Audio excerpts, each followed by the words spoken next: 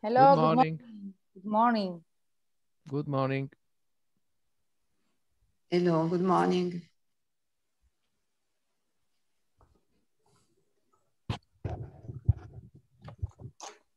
We are populating. Hi, Adil. How are you doing?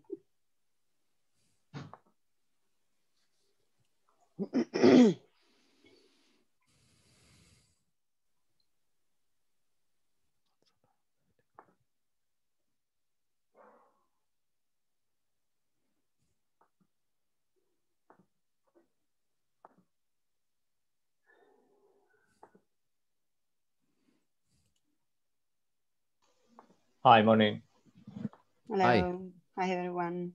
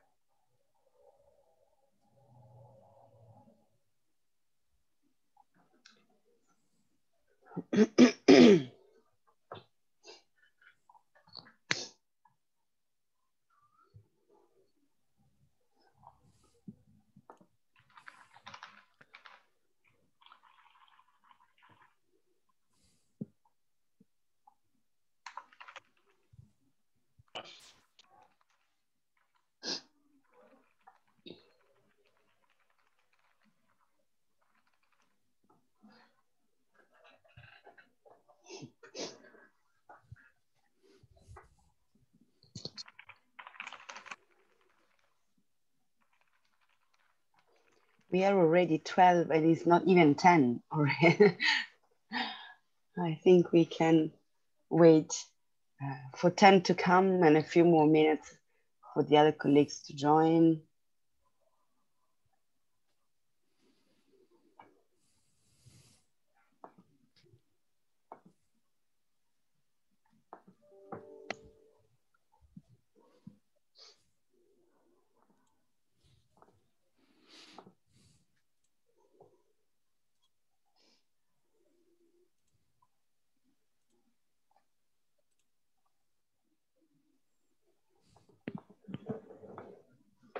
And more are coming.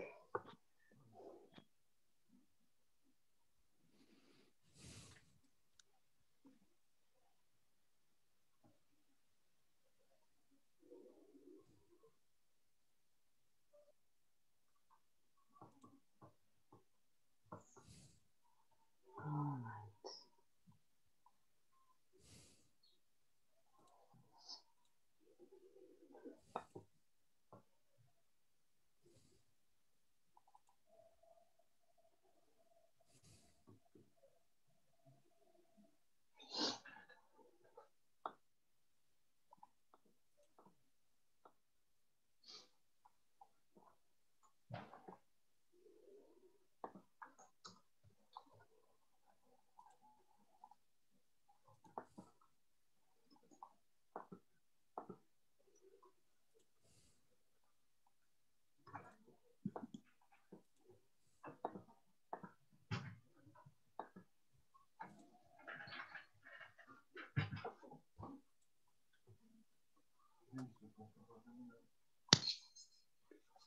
Guarda se sono in segnali.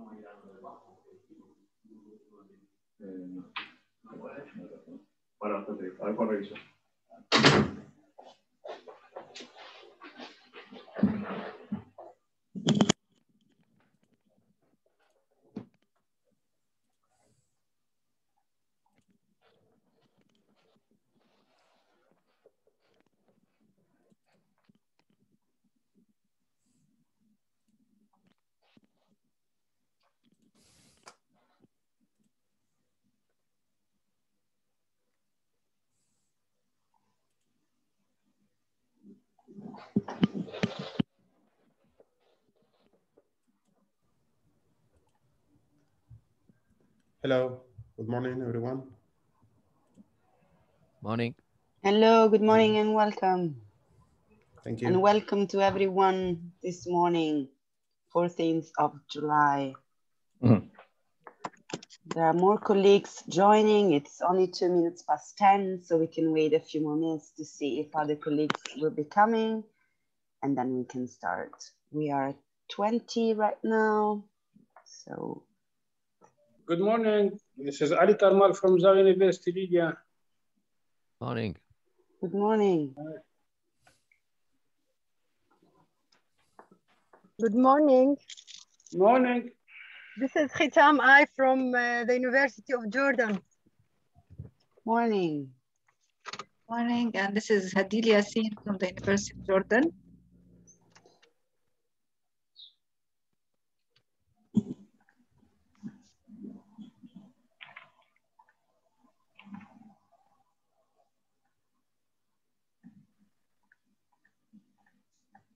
Morning, this is Vladlen Basisty, CRDF Global Ukraine. Morning. Morning.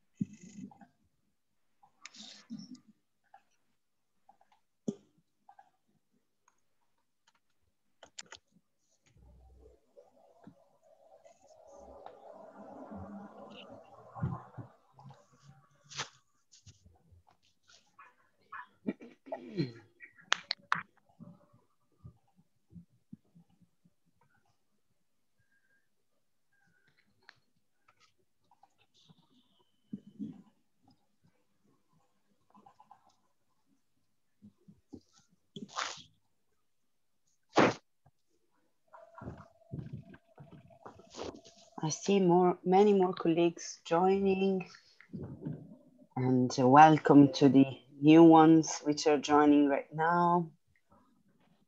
Good morning. Good morning. My name is Lawit Abdelkader.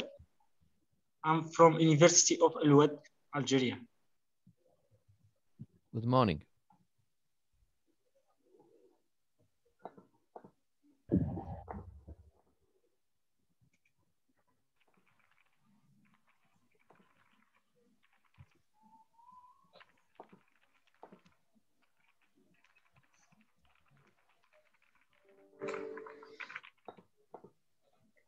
So I can see colleagues from Italy, from Cyprus, from Jordan, from Algeria, from, was it Hungary before or Ukraine? Sorry for my bad memory.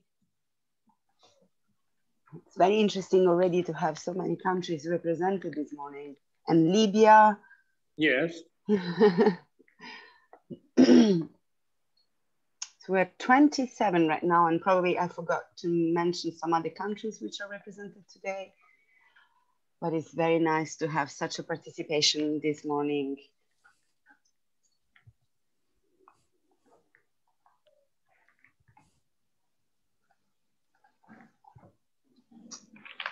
So it's 10:06. I think we can start if you agree. Probably more will join later during the webinar, but we are already many here waiting, so I think we can kick off today. And I see also our director from UNIMED, Marcello Scalisi, has just joined. So I would give to him the floor to welcome you all, and then there will be greetings from Hadil Yassin from the University of Jordan and from Antonio Ficarella from the University of Salento. So please, Marcello, the floor is yours. Thank you, Martina. Thank you to all of you for your participation, in particular to our friends and colleagues, Hadil Yassin from the University of Jordan and Antonio Ficarella from Salento University. Just a few words to not only to thank you for your participation in these webinars, but in particular for the work that you are doing that is exactly in line with the expectation of UNIMED in the subnetwork dimension.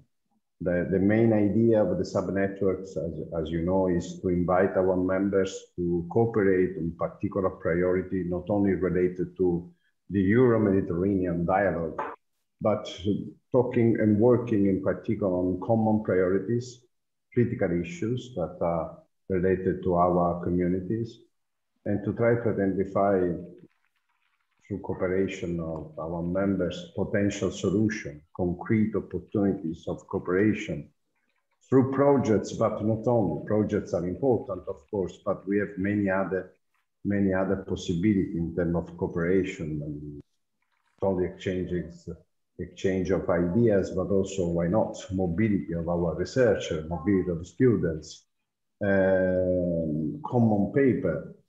The main idea is to try to underline that on particular priorities of our region, working together is the way to address solution to our policymaker, university communities, academics, researchers, and students. The topic that you selected is the critical infrastructure for this subnetwork. It is particularly important in a period like we are living. And we have great expectation from your work. And I think that's through your dynamic participation, your active participation in UNIMED life, we will surely will have soon some concrete opportunity of cooperation. Few information about UNIMED at the moment, and important news. The next assembly will be, unfortunately, this year online, but we are working jointly with the University of Jordan to plan the next physical assembly in presence. I mean, in next year, in 2022, in springtime or summertime at the University of Jordan premises in Amman. The second important information that we just published at a report asked us by the Union for Mediterranean on internationalization of higher education institutions in Mediterranean region is a report related to 10 southern Mediterranean countries. I invite all of you to have a look because there are important information. I can ask Martina to share in the chat the link to download the report, because you can find there some important information, not only about the current situation of internationalization of higher education institutions in the Mediterranean region, but also some recommendations, some potential solution to improve internationalization. These recommendations are related to all the actors involved in internationalization ministries, but also education institutions, universities, research center, and obviously also network. The third element is that we are going to ask to our political interlocutors to organize a Euro-Mediterranean Ministerial Conference on higher education and research. The last one was in 2007 in Cairo, and I think that is after what's happened in 2011 in some of Southern Mediterranean countries, the turmoil in several of our partner countries, but also after this period that is not ended, unfortunately. I think that a reflection on the future of higher education is surely necessary. And alliances among European universities and Southern Mediterranean universities is surely not only mandatory, but must be reinforced. The European Commission is doing a lot, but more I think that is necessary to do. And we need for sure all your support at institutional level to endorse this request. And hopefully in 2022, we will be able to invite our political interlocutors to organize such an event, or at least to discuss.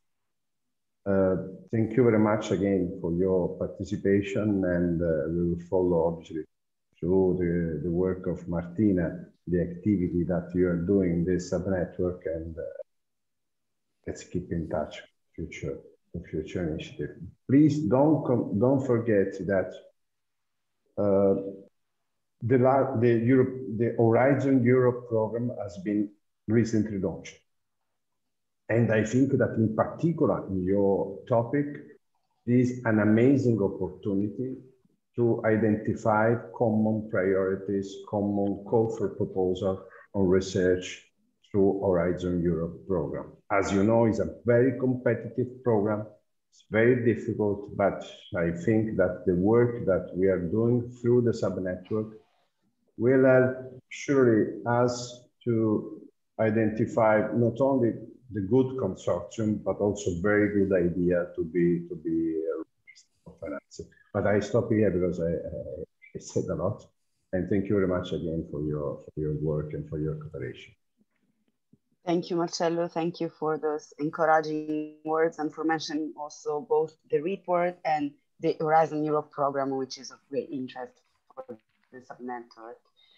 I would give the floor now to Professor Ficarella, which is the representative and the coordinator of the sub-network from the University of Salento. So, good morning, everyone, and welcome to the webinar. Al-Salam Alaikum. I think that this will be a very important opportunity to strengthen the activities of the sub-network. First of all, I would like to thank to Director Scalisi, to the Jordan colleagues, Ms. Dannoun, particularly Professor Al-Shaidat and Dr. Jassin that will participate to this webinar, as well as I would like to thank our colleagues from Cyprus University, particularly Professor Eliades. And let me to give, a particular thank to Martina Zipoli for all the management of the organization of the sub-network, as well as my colleagues, Professor Longo, as well as Professor Petti, that which contribution is very, very important. And of course, thank to all the colleagues that are participating to this webinar and to the sub-network. I would like to strengthen that it is important, using as a consequence of these webinars to depict a strategy for the future of the sub-network. As the director said, we should look not tomorrow, but today to the new calls, project calls that are coming from the European Union. You know very well that now for the post-COVID recovery, there are several funds that are available for international activities, and as well as I would like to say it is necessary to strengthen the collaboration between the people that are in the subnet network, even starting with the very simple activities. I don't know, sharing degree thesis, sharing PhD thesis, starting PhD exchange, but also look, for example, to an international PhD program, starting the sharing of our lab facilities in, you know that it is also possible to share the lab facilities remotely, if it could be, you know, a way to improve our collaboration. To start the society engagement related to our activities, and let me to depict my dream to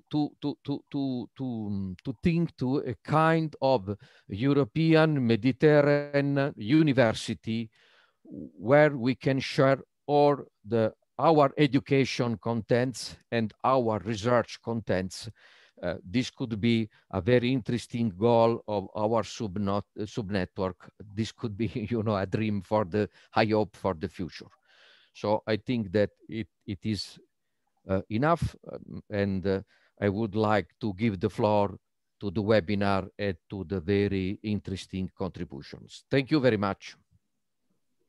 Thank you, Professor Figarella. Thank you for opening the floor to the webinar. I would leave now the word to Hadil Yassin from the Greetings from the University of Jordan, and then we get to business. Hadil, the floor is yours. Thank you, Martina. Good morning, everyone. Actually, I'm very pleased to join Dr. Marcello, the director of UNIMED, and Dr. Antonio from the University of Salento in welcoming you to the second webinar of the subnetwork on safety and security of critical infrastructures. Actually, I wish to thank UNIMED for the establishment of the subnetwork that brings together research centers, university departments, faculties, academics, and researchers that work in the selected fields in order to favor scientific cooperation, the exchange of experiences and information, the strengthening of existing partnerships, and the establishment of new collaboration in the Euro-Mediterranean region.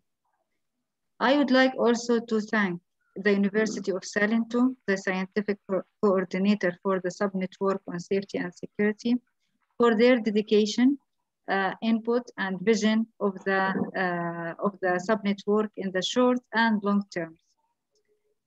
The University of Jordan strategic priorities states that the importance of national, regional, and international strategic partnership in which exchanging experiences and knowledge globally comes as a strategic objective. Therefore, the University of Jordan is pleased to be selected as the subnetwork scientific coordinator. We are glad to provide resources and work together to help achieving the subnetwork goals and to develop effective partnerships.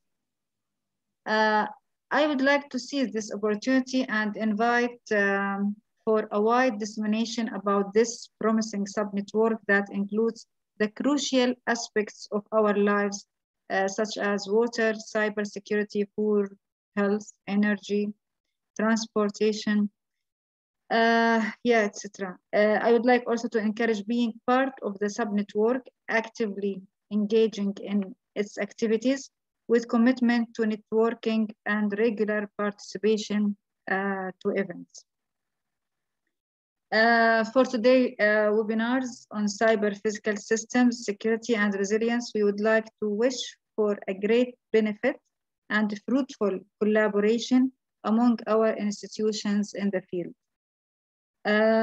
Thank you all And we shall proceed now with the next session at the University of Cyprus, and looking forward to the speeches of the experts in the field. Thank you all, and please, Martina, the floor for you. Thank you. Thank you, Adil. Thank you so much, and thanks everyone again for those greetings. I think we can start with the very first session, and which is moderated by Demetrios Eliades from the University of Cyprus. The Chios Center is correct? Chios, right? Yes. Did I say it right? Great. Yes. So I will give to you the duty to introduce the session and introduce our speaker. And of course, I will be here to follow up with you and the other colleagues. Perfect. Thanks, Martina. Good morning, everybody. It's a great pleasure to see all of you here, as well as my good colleagues from the University of Cyprus, as well as even all the way to Imperial College, UK. So we have a lot of people from different continents. The topic of today's of the internal sub-network session is on cyber-physical security systems and resilience, focusing on all the aspects that relate to having resilient critical infrastructures. Of course, here we mean power systems and water systems and any other type of systems that you have in the context of smart cities. We have 5 presentations today, all very interesting, covering different aspects of this topic. Without further ado, I would like to introduce the first speaker. Is Dr. Lenos Hadjidimitriou from the University of Cyprus, working as a research lecturer at the Chios Research Innovation Center of Excellence, who will present the work that the team is doing there on cybersecurity in relation to cyber-physical security in relation to power systems. We have each presentation will have 10 minutes, and if there are any questions, I would like to kindly ask to put them in writing on the chat box, and depending on the time, we will either do them after the presentation or in the end. So thanks, and Leno, you have the floor. Hi, Dimitri, and thank you very much for the introduction. Can you see my screen? We can see your desktop. Yes, the desktop right now. Okay. Yes, now we can see your presentation. Full screen, right? Yes. Okay. So I would like to thank the UNIMED subnetwork for this opportunity to present some of the activities of the center related to the cybersecurity aspect on the power and energy infrastructure. I would like also to thank Dimitris for the introduction and for coordinating this effort as well.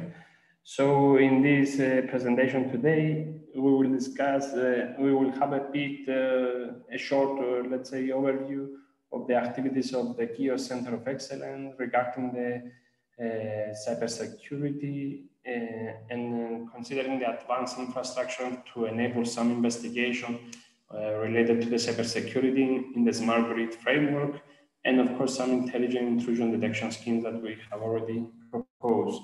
So starting, I would like just to have a brief introduction about our center, where we are coming from. So the Chios Research and Innovation Center of Excellence is a part of the University of Cyprus. We're actually the largest research center in Cyprus with more than 160 researchers that are working and performing groundbreaking research related to monitoring, control, and security of critical infrastructure. And in this framework, we're considering energy system, water system, transportation system, and other critical infrastructure. I would like also to highlight that our research is completely funded by external resources, and mainly due to Horizon 2020 project or ERC Advanced and Synergy grants, and of course a number of industry-funded projects in collaboration with the local international industry related to this critical infrastructure.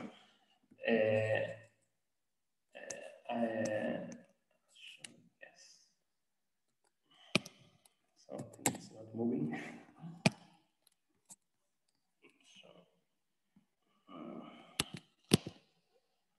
Sorry about that.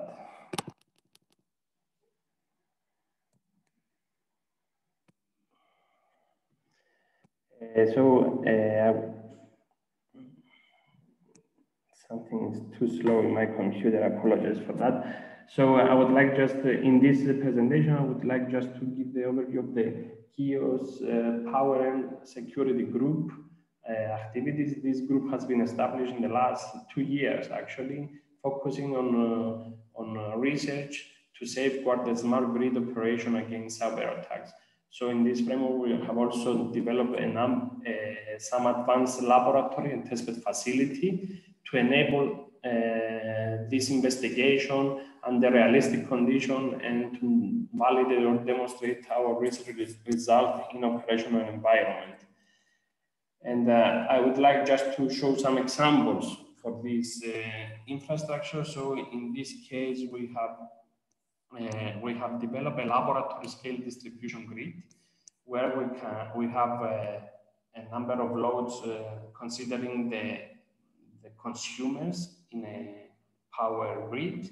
We have a number of PV inverter considering the production by the photovoltaic system, and we have a number of smart meters. In this case, the smart meters are concentrated into the control center of the distribution system operator in an active distribution management system where we collect this measurement and according to the advanced metering infrastructure.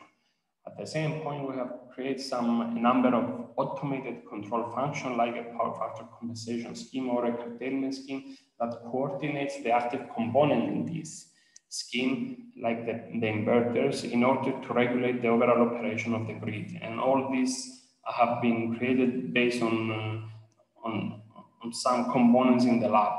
Considering this infrastructure now, we are able to perform some cyber security attacks, especially at the network level, and we can create some data set from actual attacks. We perform risk and impact analysis in this framework, and we are able to propose new intrusion detection system in order to prevent such attacks. Some example of this, what I'm mentioning. So here we have performed a number of cyber attack at the measurement side, so at the network level, to manipulate the measurement by the smart meter, and this, of course, it is affecting also the operation of the system due to the automated control function. So these are some. We can see over here that if we introduce an attack, we can cause either overloading condition in some case to the grid, or we can cause a reverse power flow condition, or we can minimize the production by the photovoltaic generation. All these kind of different attacks have been, we are able to concentrate all these data sets from the power operation, but also from the network traffic operation of this system. And this can be used, of course, for different investigation or different analysis in this framework. We have also performed a risk and impact analysis on the specific system, showing that according to the operating condition of the distribution feeder, and also according to the installed capacity of the inverter in this feeder, we have different risk and different impact in order to cause a regional blackout in the distribution grid. And furthermore, we have also developed an advanced intelligent intrusion detection system that is based on, it's hybrid based, considering machine learning and signature based algorithm, where we have applied network segmentation techniques, and in combination with this hybrid intrusion detection system, we are able not only to very accurately detect cyber attack, but we can also classify at which point exactly the attack has been performed. So if the attack has been performed at the router level, at the smart meter level or at the network and so on. And these algorithms are very robust against the network traffic and so on. In another, let's say, direction, we consider also the cybersecurity aspect in digital substation. This is something very important in the future power and energy system, where we can see that the power substation are transformed into digital one.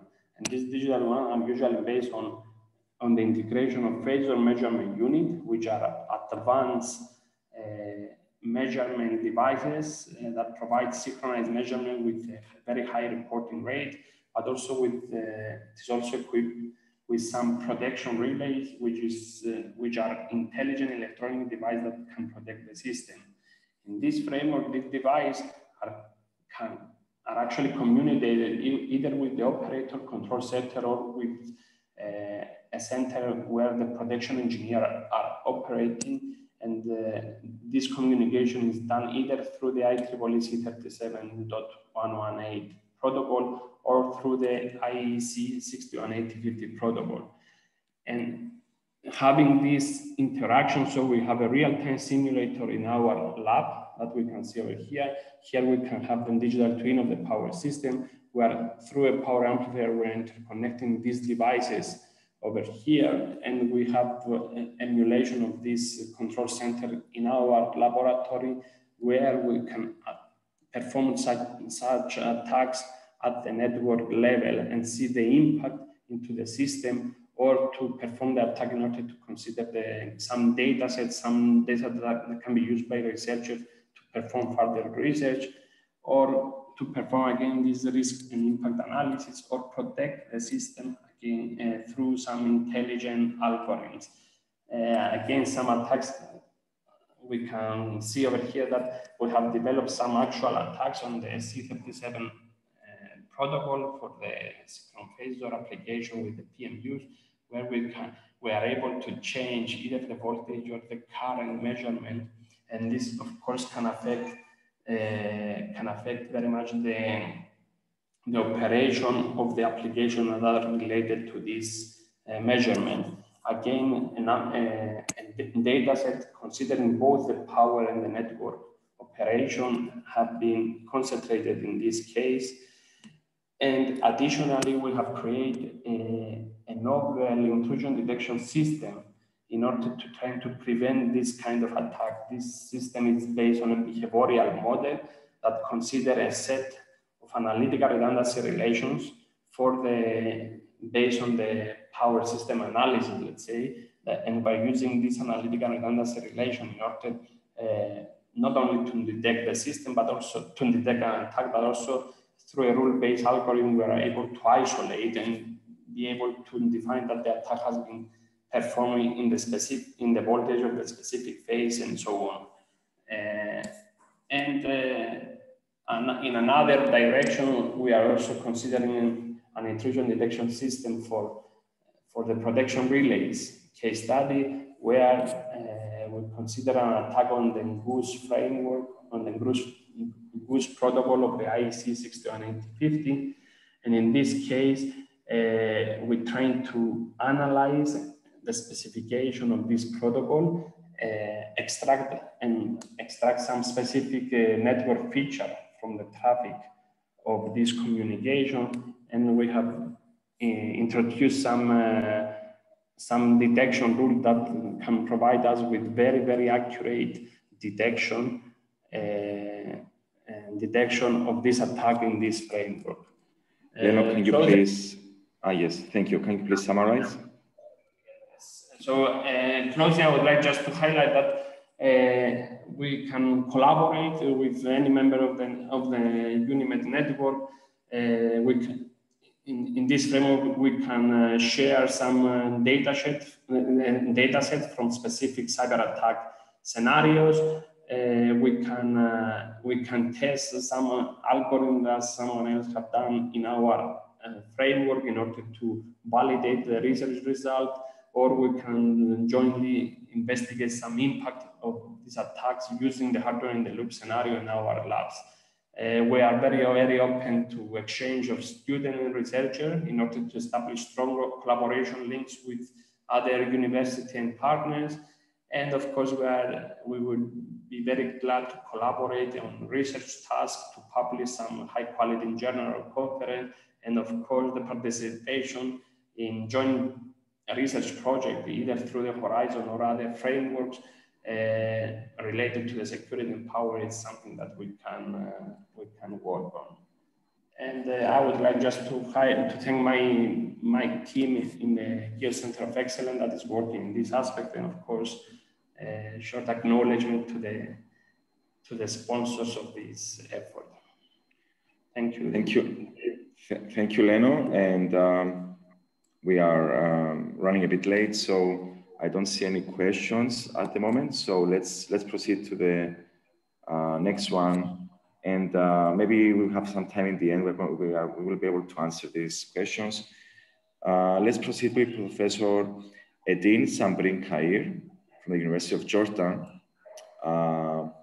where he will present the work on hierarchical architecture for mobile object identification in the context of IoT smart cities. Professor? Yeah, good morning. Can you see my screen? We can see your screen. If you can put it in full screen. Okay. So, good morning, everybody, and thank you for the invitation to give this talk. My name is Khairuddin Sabri. I am from the University of Jordan at the Computer Science Department. Actually, my research interest is doing some formal verification of system to verify some of the security properties. Usually, we use some formal mathematical models such as algebra, logical-based system, to specify some properties, either in access control systems or even for developing and verifying protocols.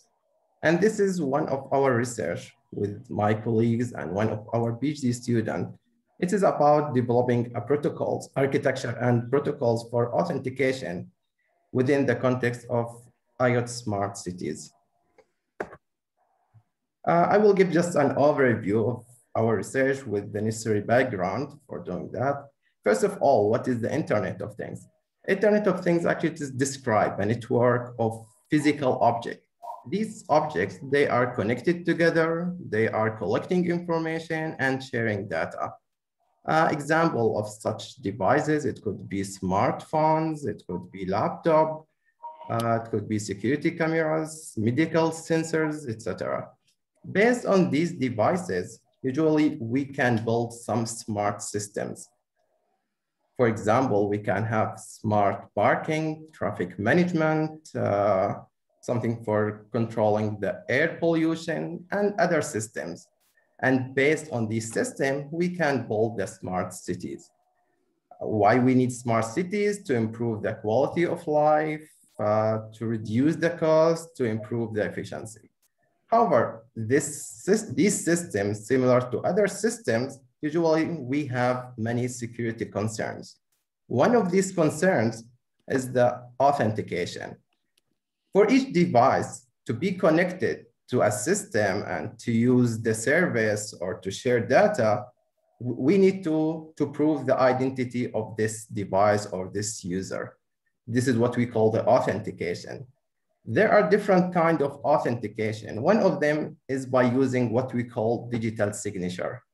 So what is digital signature? It is come from what we call the public key cryptography. It is a way of encryption. Usually there are two different ways of encryption. One of them, what we call symmetric key encryption. The other one, which is asymmetric or public key encryption. In public key encryption, usually there are two keys. One of them, the private key. So each user or each device has two keys. One of them is private, the other one is public. So the one that needs to design or to give the signature use its private key. And the public key, it is distributed to all other server or users, which can be used to verify the signature, giving the one who signed it using the private key. However, there are some issues in this and using public key, which is how to link the public key with the user. There are different kinds. One of them is using what we call digital certificate. Another way to relate the public key with the user is to use what we call identity-based signature. In identity-based signature, usually the identity of the user is used as the public key. So in this case, the identity is well known to all the others and can be used as a public key and be used to verify the signature of the user. However, usually we have what we call a public key generator. This generator, it is a trusted party that can be used to generate the keys, to do the setup and registration for the object and the servers, the one that give the signature and the other one that is verify the signatures. There are different way or different algorithms that is based on public key encryption. One of them is elliptic curve cryptography. It is an algebraic structure of elliptic curve over finite fields. One of the advantages of using elliptic curve over other public key encryptions, such as RSA, it usually uses a smaller key size. So in this, with the same security level. So in this case, we can have, it is more efficient than other algorithms. So this is just an overview of background, what we need to do an authentication and in general. So what are the challenges that we have in IoT devices? There are different kinds of challenges. One of them is the scalability. We should be able, or the system should be able to deal with a huge number of IoT devices and to scale up to support these numbers. There are other issues such as the heterogeneity. Usually these devices come from different domains, use different networks. Also, we have the mobility. Usually the device, for example, the smartphone, it is not located in one place. It is moving between different places and using different networks. So the user should be able to authenticate to the system regardless of the network that's using. And the last one is the limited capabilities of the IoT devices in terms of storage and processing. So to solve one of these issues, for example, the scalability, we generate a hierarchy of machines. For example, we have the root, the public key generator, the root, and then we have the sub-public key generators. This is actually just an overview. There are many details there, regardless what the information should be stored in the public key generator, what are the information stored in each one of these sub-servers, how the communication between this machine is accomplished, how the registration is for example, is performed, etc. So there are many details there. I will not go into details. So in this way, we can reduce the overhead on the server by distributing the load on different machines. However, here we are assuming that both of them, they are belonging to the same network and using the same public key generator, but we can go to more general architecture by assuming, okay, we have the machine or the user could belong or subscribed with one system, while we have another system with where this information, it is with another cloud or another servers. And here's again, we need a way for communications. So we develop different protocols that allow us to implement this architecture by specifying how the keys are implemented or produced, how the communication and the message they are sent to between all these different systems. After we develop the protocol, now this is the second step, how to make sure that our protocol is secure and give us the goals that we are aiming to. Here's what we do is the protocol verification or system verification. It is the second step after developing the protocol. So in the verification, usually in general, we need to specify the system or the model, give a model to the system. Here's in our case, it is a mathematical model. Usually it could be an algebraic model or a logic-based system or final state machine. In our case, we have a logical system that describes the system. We give the system properties, which is actually, it is a security properties regarding of authentication, and then we do the verification. So either the system, we can prove that formally that the system is secure regarding the model and the property that we have, or we cannot prove. And if we cannot prove, this means that there is an issue in our protocol. So we did formal verification based on one of the model logic, it's called PAN logic, to verify the security properties of our protocols. Based on the formal verification and based on the properties of the elliptic curve that we use, we were able to prove different propositions regarding our architecture, security properties. For example, the intruder or the adversary cannot compute the private key from the public information, or if the adversary has two different signatures, also he or she cannot compute what is the private key. No one can, or it is the protocol is safe regarding replay attack and other kind of attacks such as impersonating attack. After we proving the system is secure, of course, we need to show up that, okay, we improve the efficiency of our system. One of the way of doing the performance evaluation is that theoretically by computing and evaluating what could be the cost of doing the verification of the phases that we have in terms of verification, registration, and generating the signature, and comparing that with other protocols. So this is one of our research is developing protocols, and based on these protocols, of course, that we have different aims of these protocols, and after developing the protocols, we do formal verification of these protocols to make sure that they are secure. We also use another direction. We have also used the formal methods of building some access control models, which is also a very important aspect of security. So we develop mathematical model. This is also based on logic-based model to develop, to build the model and then to verify some properties regarding that model. And thank you very much for listening to my presentation. Thank you, Professor Sambri.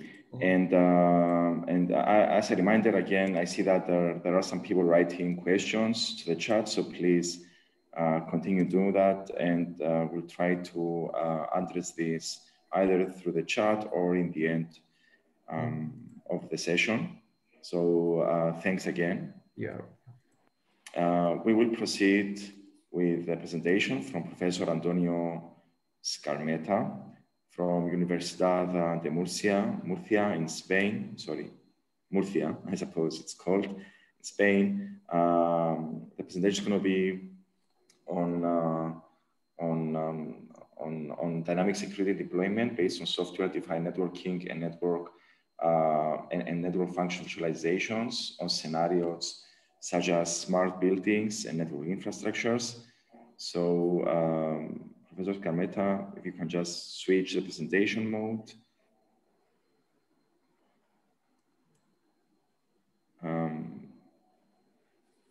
Yes, we can now see the full screen, and you can start.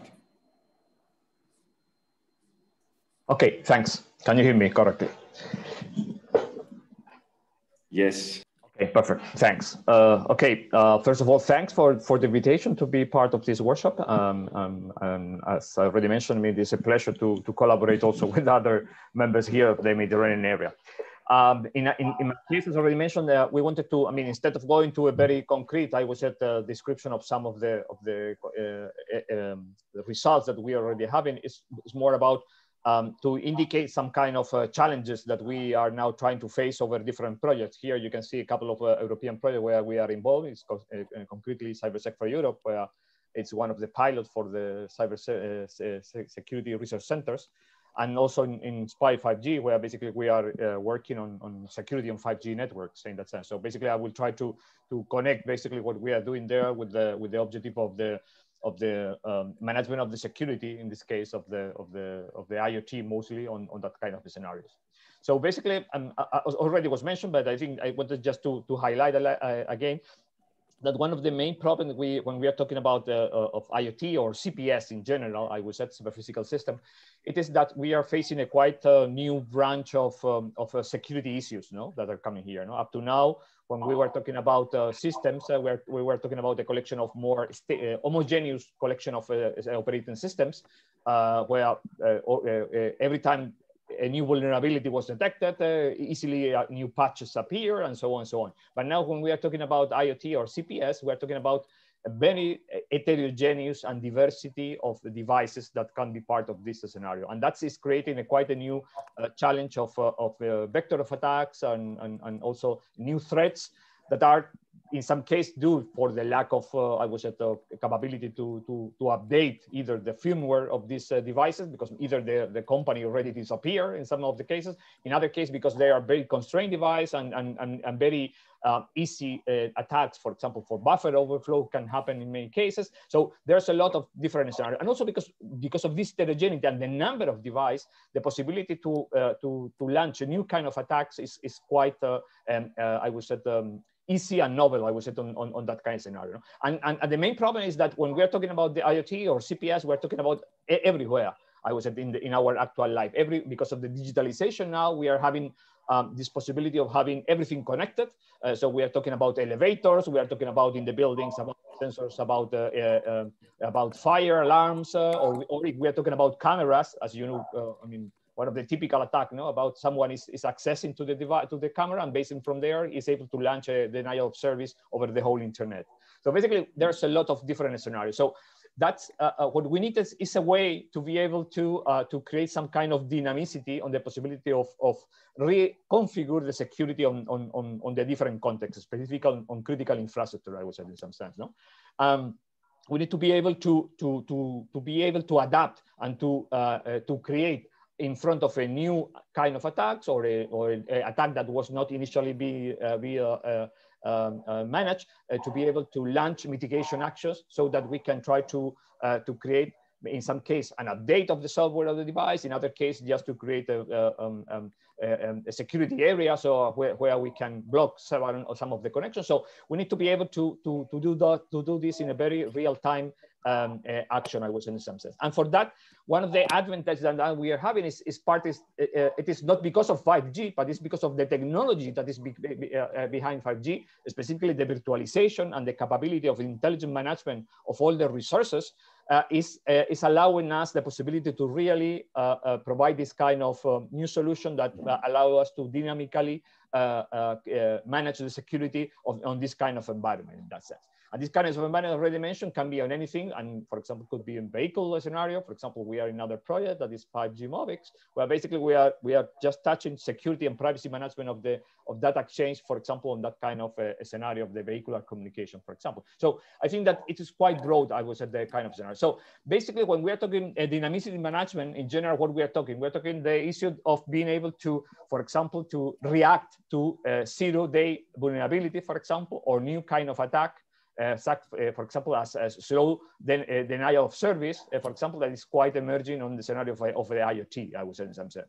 To be able to deploy dynamically in real time, and as a consequence of a possible new threat, new components in the network that could support certain of the security function, or for example, that could be able to reconfigure or to change the security configuration of the communications that are happening between the different devices in our critical infrastructure in some sense. So for that, as I already mentioned, the combination of flexibility that offer SDN, NFV in order to recreate this component on the network in a very easy way, and the orchestration, I would say, of the capability of the orchestration of solutions like Mano and others, really in combination with the new kind of technologies that are available, really are providing this kind of support for this kind of situation.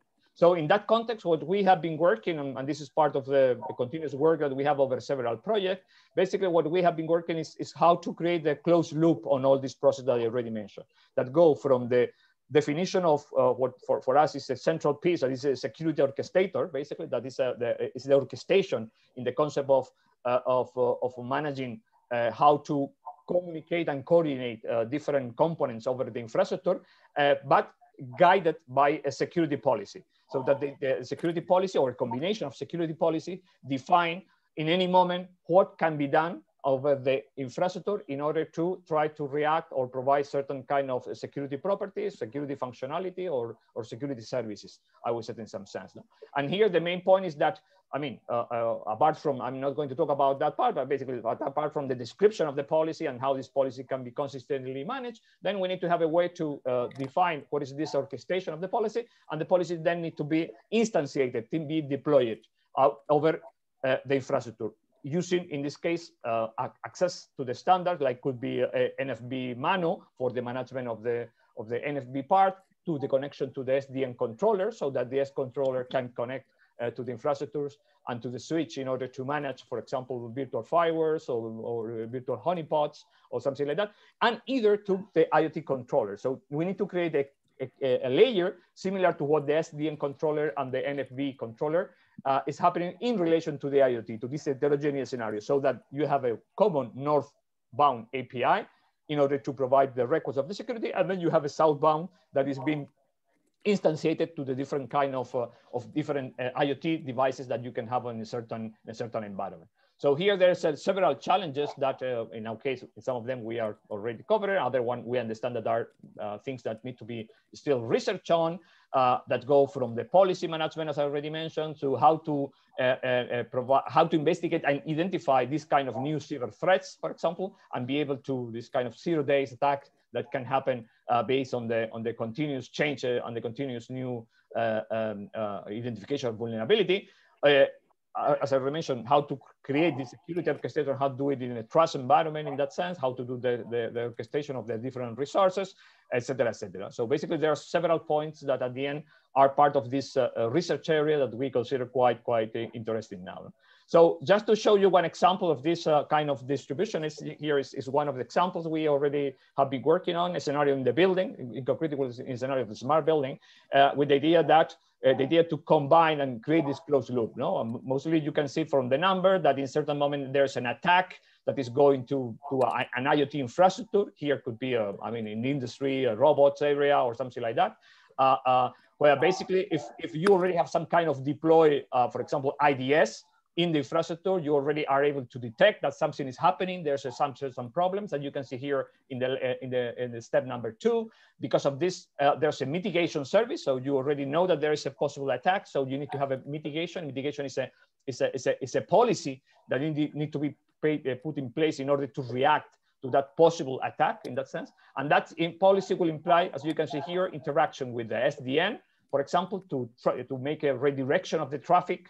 For example, and all the traffic could be sent to a honeynet, for example. You need to have interaction with NFV that allow you to deploy new components in the infrastructure, for example, a firewall, I mean, a new IDS or extended version of the IDS, or change the policies of the IDS. And then you can have also some interaction with the controllers, with the IoT controller, so that you can, for example, in this case, switch on or as we are deriving the traffic, just create an area to isolate, for example, the possible device under attack, for example. I mean, this kind of interaction that I already mentioned. This example concretely, we have already applied it to the scenario of the smart building, where basically we configure a collection of attacks. In that sense, where basically it was from attacking different sensors of temperature that maybe affect, for example, the launch of a fire alarm. That was a diversion, so that people can then, the attacker can go to another part of the infrastructure to attack, etc.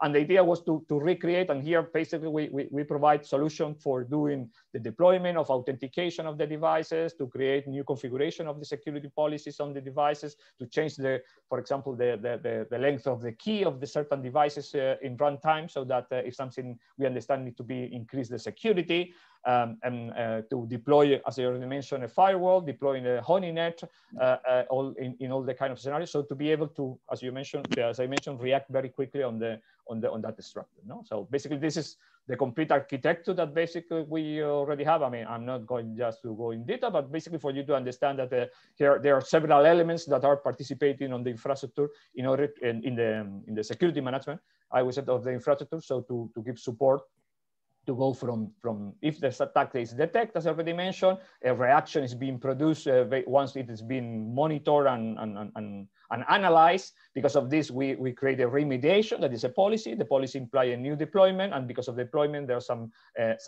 either some kind of a notification and audit of the issue through a kind of a SIEM manager that maintain all the data. Yeah, I'm just finalizing. Yes.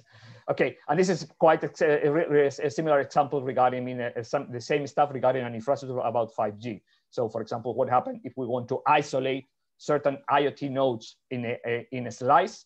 In that sense, because we are under suspicion that there's a kind of attack in that sense. So basically, in that case, what we create was exactly something similar. We create a new slice for the IoT that is under attack, and we interact with all the 5G infrastructure. And here you can see all the elements and also the 5G core network, so that we launch the new slice, move the device to the new slice, and recreate, isolate that slice in order to analyze what is happening on that scenario.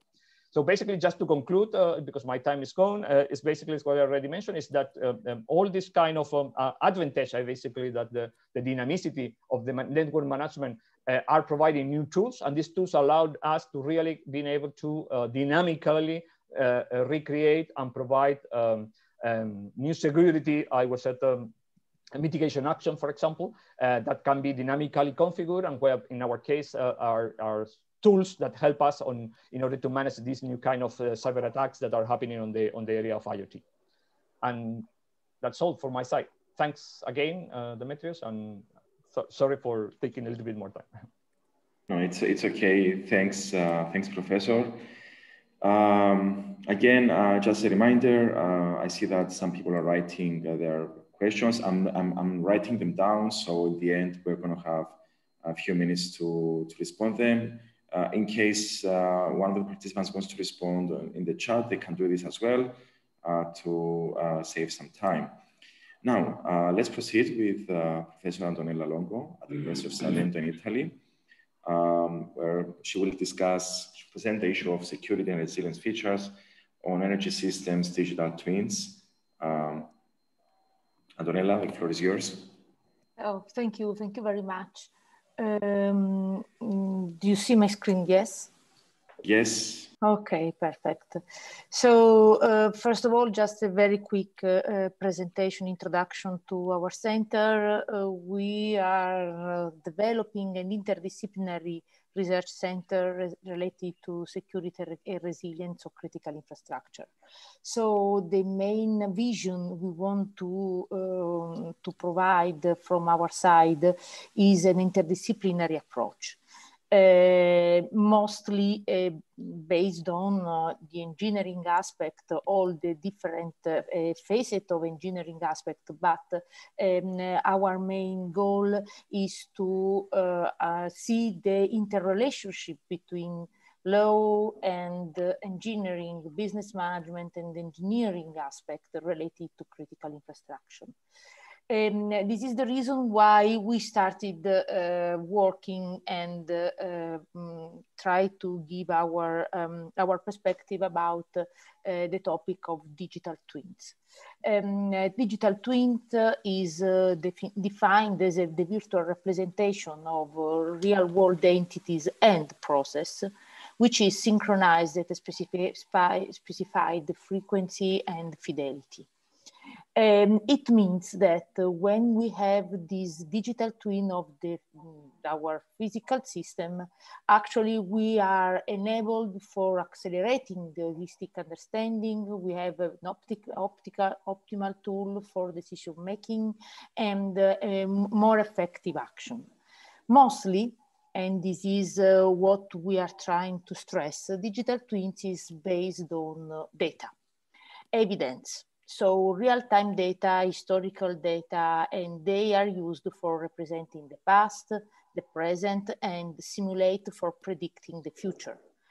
The other main aspect is that any digital twins is based on use cases.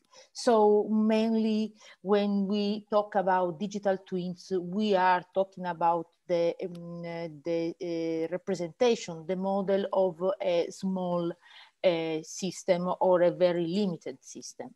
This is the reason why what we are working on at the moment is on the definition of the digital twin representation, which would be quite larger, because when we talk about the digital twin of an energy system which provides energy services or delivers energy services, we have several different aspects to be considered. So we have some structural aspect which can be represented by the physical element like the beam, the GIS, some IoT streams, but we have also a lot of computational representation which must be taken into account and which must be based on reference data. We are starting from defining the WUL architecture based on the idea provided by the Digital Twins Consortium, which is a specific project from OMG organization. It is a private-public organization, so we think that it could be a good starting point. So our activities currently is going into the virtual representation of the store representation, the computational ones, and in the definition also of all the kind of data related to this. We think that this part is particularly important, and this is the reason why we are structuring the idea of the data lake of energy systems, because starting from that, we will be able to have the model for create a good synchronization method between the real world and the virtual world. We will provide services interfaces for good applications, for both monitoring, management, and all the application. Then we have the good connection with the IT and OT infrastructure. All this is based on the fact that we must have good features related to security, trust, and governance. Now, here the concept is quite large, because when we talk about security, we have physical security, information security, we have problem related to data protection, and then we'll go into resilience. So we are modeling, we are instantiating this model for energy systems in the specific. Actually, we have gone into some systematic literature review to understand what is going on in digital twins of energy systems, and it is quite some fun stuff, because we saw that from the three main digital libraries, there are only 37 papers about digital twins of energy systems starting from 2018. But as you see in this picture, the number is increasingly really highly. So it is a hot topic which we want to stay into. Currently, the main keyword used are cyber physical systems, data analytics, Internet of Things. And we found quite a few papers, actually 3 papers related to cybersecurity. So digital twins currently, digital twins for energy systems are currently mainly used for energy management, proactive maintenance, and smart grid and microgrids. And the paper we found are mainly on this specific aspect related to smart grids and microgrids. So we think that there are a lot of space or a lot of floor for investigating all the cyber physical security and resilience aspect, starting from the definition of a common digital twins model. Strictly related to cybersecurity and resilience aspects. When we talk about digital twins of energy systems, since they ground on the use of a remote mode of working, but which is based on data,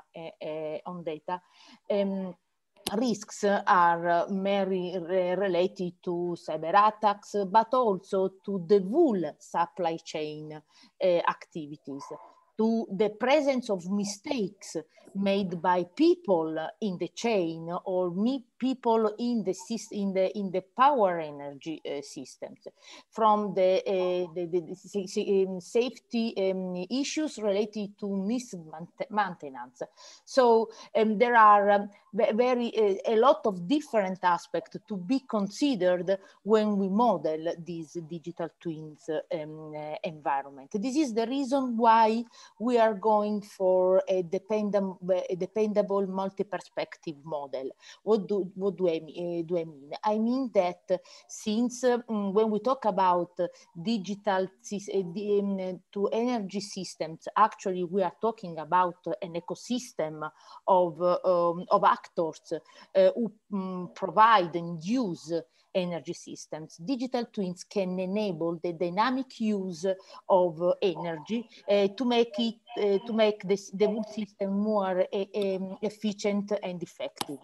But for doing this, there are some dependencies among the different actors. This is the reason why we are modeling the whole system as a dependable model. Then there is the other aspect of multi-perspective, because we have several different stakeholders. We have cyber aspect, physical aspect, and we can't neglect the regulatory compliance aspect and the personal physical aspect. So current works. Together with the modeling of the digital twins systems of energy systems, we are also defining the concept of energy services.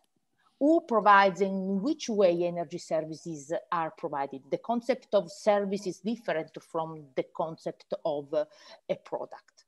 So we have to sharply define what it is in order to model it in the proper way. Then we are working on the data-driven resilience model of energy systems based on this digital twins approach, but considering the presence of the social aspect in order to handle dynamically the demand and provision of energy. The last but not the least, we are developing the data lake of energy sector, at least at national level. For doing that, we have started collecting data from open data, incident data from power system, metering data.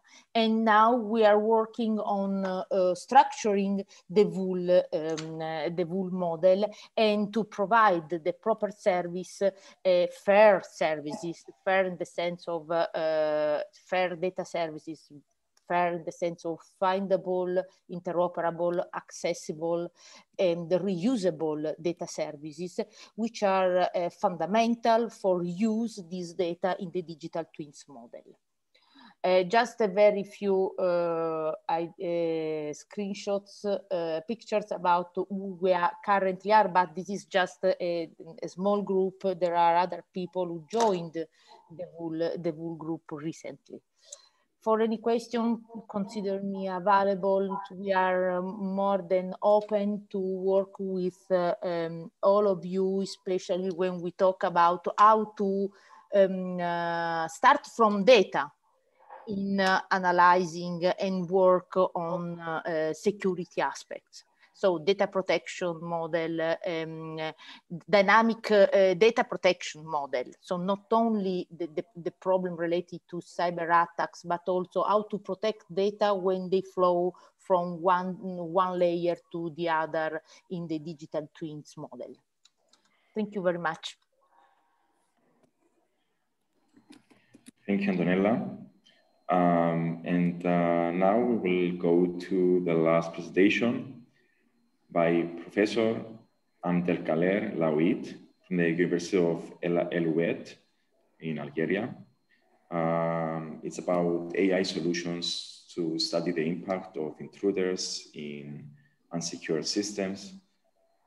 Professor Louit, yes, you have the floor. Yeah. Yes, thank you. Can you share the screen?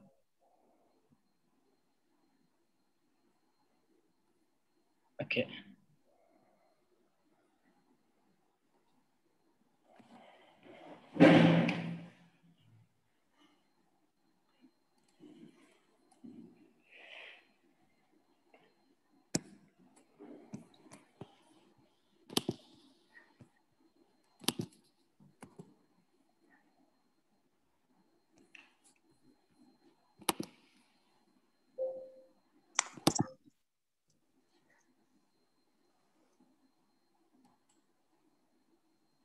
Just to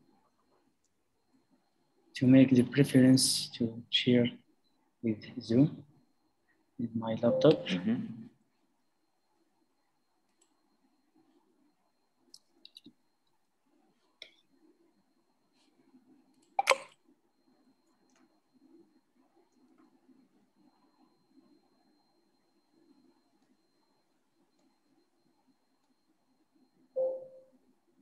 I should restart Zoom in order to make the sharing screen. Just a few minutes.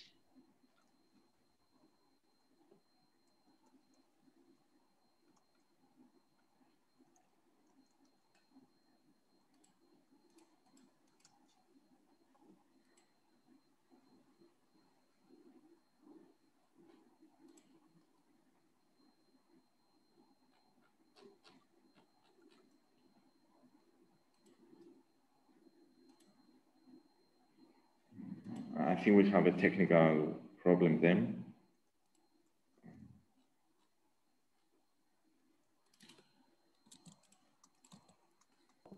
I see Professor Louit just entered back to Zoom, so it should be working now. Okay, hello again. Now I have the right to share the screen. Okay.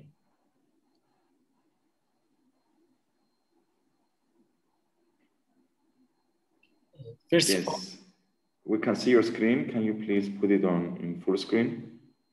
Okay, thank you.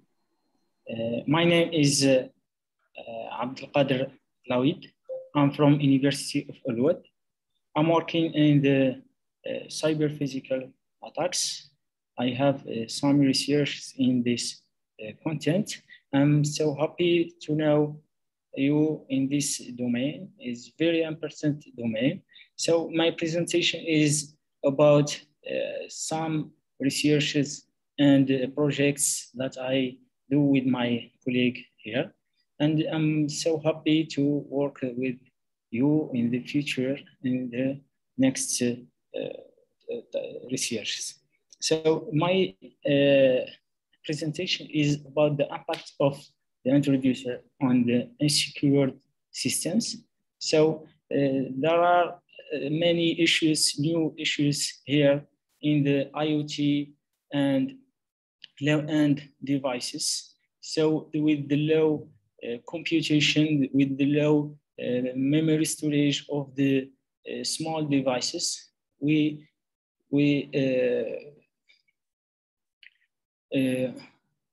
find many issues of how to prevent attacks in these devices. So we have some artificial intelligence solutions that we are working on in order to efficiently exploiting these devices. So the main issues is with huge data and with the existence of the complicated systems and the weakness of formal methods.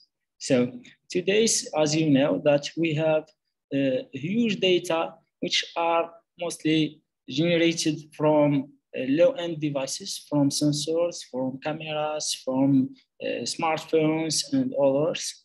So these data can be credential data, private data, how to secure these data, how to make secure communications between these devices with the system or the cloud with new solutions. So here as solutions, what we need to exploit the artificial intelligence, the data analytics, and the cyber secure systems in order to integrate these devices with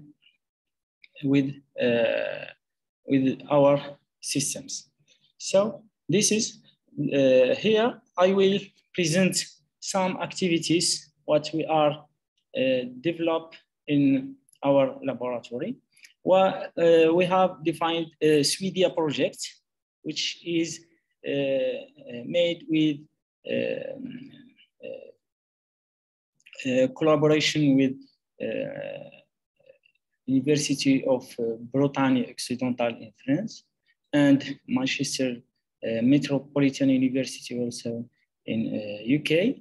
We have defined a new prototype of how to doctors and patients communicate using IoT devices, smartphones, sensors, and many things that are connected with the internet. We define new prototypes that use the technology of the homomorphic encryption. What does mean the homomorphic encryptions? How to manipulate the encrypted data without the knowing what the data means or what the information is of the data. Also, we have defined smart contracts in the systems that offer, as we have seen right now, smart contracts is the certificate to trust these devices in our systems. So here we define the patient's devices, and we have used the fog computing for pre-treatments of the data. Also here, the doctor can use the IoT devices to manipulate the data. Here, we present the data, how is the data is stored in the cloud and how to access it to this data. This is the project defined for as solution in the medical health care. Yes. In the collaborations, I would like to invite you to make some collaborations mainly in the Mediterranean regions, because here Al-Wad University is in the desert. We can exploit the energy, the green energy, how to introduce the artificial intelligence for the green energy. Also, we can treat the agriculture, which because the region of Al-Wad here is the first region in the Algeria that provide the agricultures in sections. Also, we have some projects for water management, because here we have huge aquifer of water, but we have many some issues like the salinity of the salinity of the water. We have the issues of the nature of the land and others. So we can use these systems to define or proposing projects in the future. Thank you very much for your attention. Thank you. Thanks, Professor Lawid. And this concludes the presentations. So if I could just, I would like to thank again all the speakers that presented today. And we have a number of questions, but let me just say a few words. Essentially, I think we saw our presenters presented a variety of topics that are related to this topic of cyber and physical security. We saw how to simulate and emulate cyber physical attacks on power systems, as well as how to achieve trust when millions of mobile devices are connected in a real smart city. We saw how to cope with new cyber physical attacks using policy-based security, orchestration and mitigation, and some really nice ideas there with rerouting to honeypots or creating new functions. We saw how to use digital twins for energy systems, for decision making. Also, this nice initiative about integrating data from multiple sources for a national repository, as well as how to share data in a secure, privacy-preserving way. So I think we covered a lot of things. We had some questions that I think were answered. You can find them in the chat. For instance, for Lenos, there was a question about how to treat man-in-the-middle attacks in IoT low-end device environments, as well as how to model power stations, substations in digital twins. I believe, Leno, this has been answered in the chat, unless you want to make any further comments on that. Hi, Dimitri. Actually, I thought I asked about the digital twin of the digital substation, but I don't know if it's the man-in-the-middle attack at the IoT low-end device. It was from me or from the next? Yeah, it was for you. It was for you. Okay, I can answer it in the chat, but or we can actually we are performing the attacks as man in the middle. We have defined different, let's say, different strategy for this attack, either by arc poisoning or other techniques at this, considering that we have access at the private area network of the smart grid. Okay, yeah, thanks. Exactly. So if there are any further requests, feel free to contact Lenos. For Professor Sambri, there was a question whether it's possible to provide a distributed solution, and I see that we also answered. You also answered this question in the chat. I don't know if you want to make any further additions to this comment. No, actually, distributed nature. Yeah, as I wrote, usually we have two different layers of communications and protocols. So one of them with the edge and other one between the edge and the cloud. So there is nothing more to add. Thank you. Yeah. And Professor Scarmetta, there was a question about how you manage the data protection on the edge layer. I don't know if you... No, Professor Scarmetta had to leave for another meeting, so it's not. Unfortunately, okay. It's not with us. But we can eventually direct the question via email and get him to provide some additional inputs if needed. Perfect. And I had a question also for Antonella, whether you actually for the digital twin, whether we. How you see the involvement of realistic simulators for the digital twins. We are talking about having systems that model accurately the physics of the systems, or do you think it's going to be in a more abstract way? So do you, what is from the pure mathematical to the pure, let's say, computational, let's say, what do you think is the balance for these digital twins? Well, actually, the main issue we are currently challenged is the fact that we use tools like Simulink, which are, closed environment. So for maybe the first effort we should do all together is to think about a platform where we have more open and interoperable tools in order to put together the computational aspect with the data management aspect, the asset aspect. Because actually most of the simulation, the digital twins are based on Simulink, which is still a very closed package application. So I don't know if Dimitrios, I answered to your question, but I think that we need to do a step forward and work on a shared platform for interoperable services among the different assets. Mm-hmm. Yes, this sounds like it's very interesting and sounds a step towards the right direction. I don't know if there are any other comments or if there are any raised hands. If not, I would like to thank again all the speakers and the people who asked questions.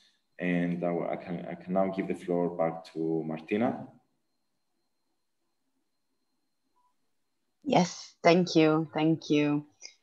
And thanks for your moderation of the session, and thanks for your time. And now as long as the agenda of the webinar is concerned, we have a little break, but we are also somehow late on the schedule. So I'm not sure whether you want to just move forward or you would like to have a coffee and then get back to work. We can eventually, if you agree, take just 5 minutes just to drink a coffee and, have a quicker break, and then we can start 11:35 or 11:40, let's say, back with the round table. It will be Professor Antonella Longo to chair the session. So let's say we all stay connected and meet back in 8 minutes, 11:40 for the round table. So thanks for your time so far, and we'll get back in a few minutes.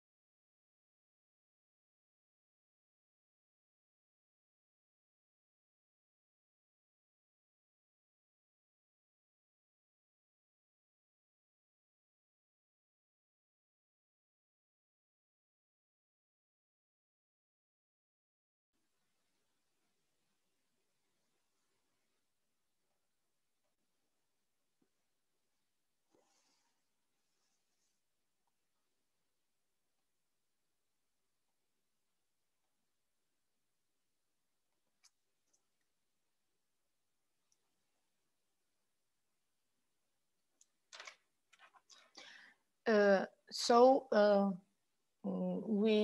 can come back, Martina. Maybe a few minutes.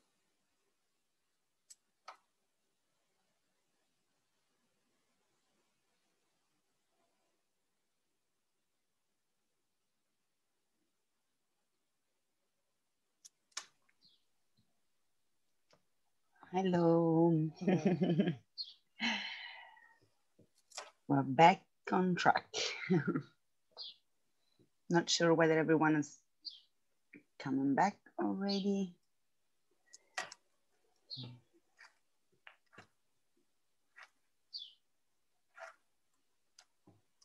I see some faces showing up. I see Antonella is ready on the table and also some other colleagues.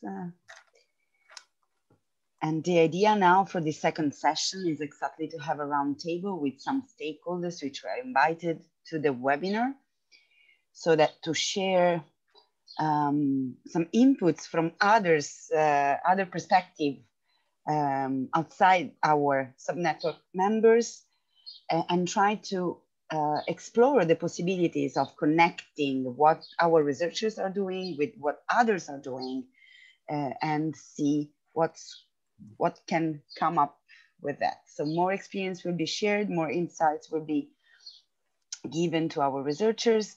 And I think we do not need to delay further this roundtable, and I will give to Antonella the floor to moderate the session.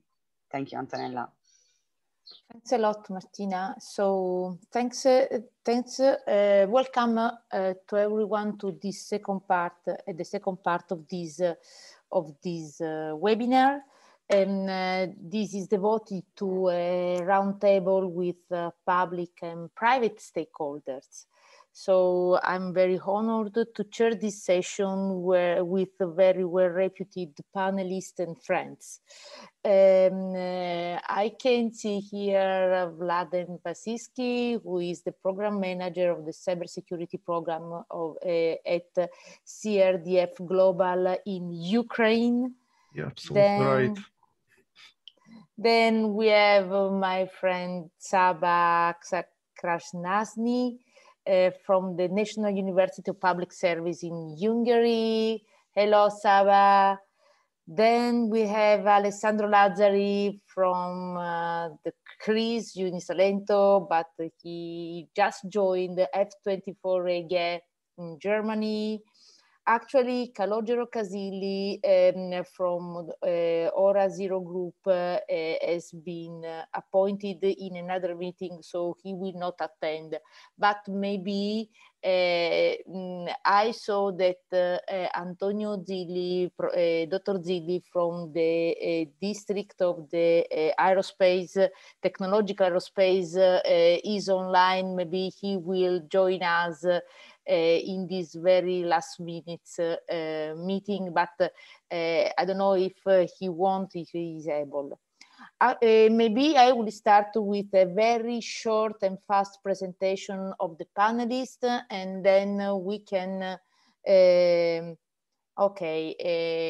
Dr. Zilli can join this table, so I'm very happy. Please, Antonio, if you can switch on the camera, we can see you and see you. Hello. Say hello to you. Hello, ciao, Antonio. Good morning, everybody. Thank you for this opportunity. I'm Antonio Zilli, and I represent the Distretto Tecnologico Aerospaziale, which is the Apulian Aerospace Technology Cluster.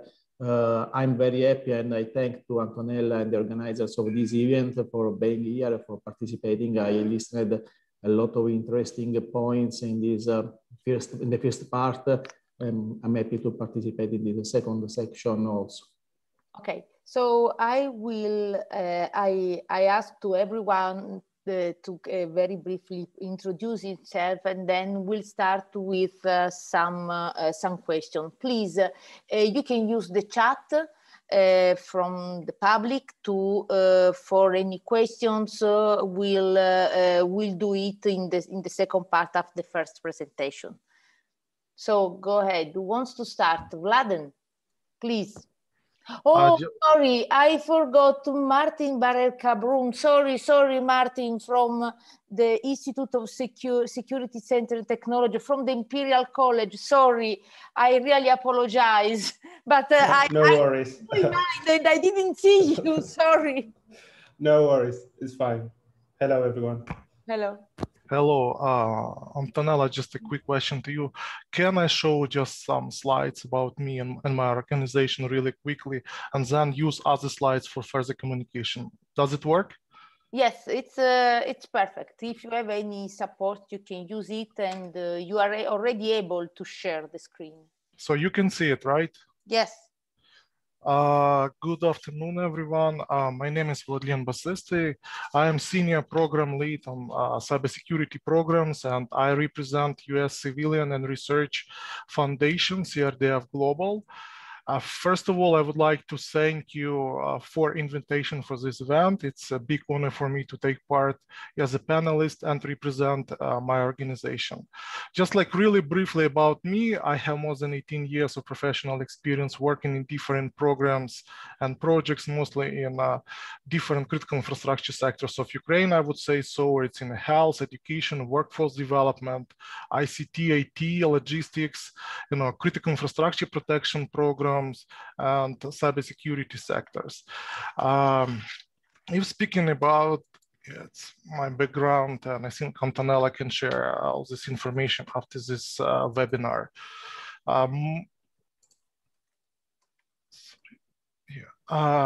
Our organization work, we are spread it out all around the world. Our headquarters, located in Arlington, United States of America, State Virginia. We recently relaunched our office in Almaty, Kazakhstan, and we have also office in Amman, Jordan, and our Kyiv, Ukraine cybersecurity hub. We are doing mostly our work in cybersecurity protection and critical infrastructure protection programs. This is just briefly about me, and later I will continue my points during the further discussions. Thank you. Okay. Martin, it's your turn.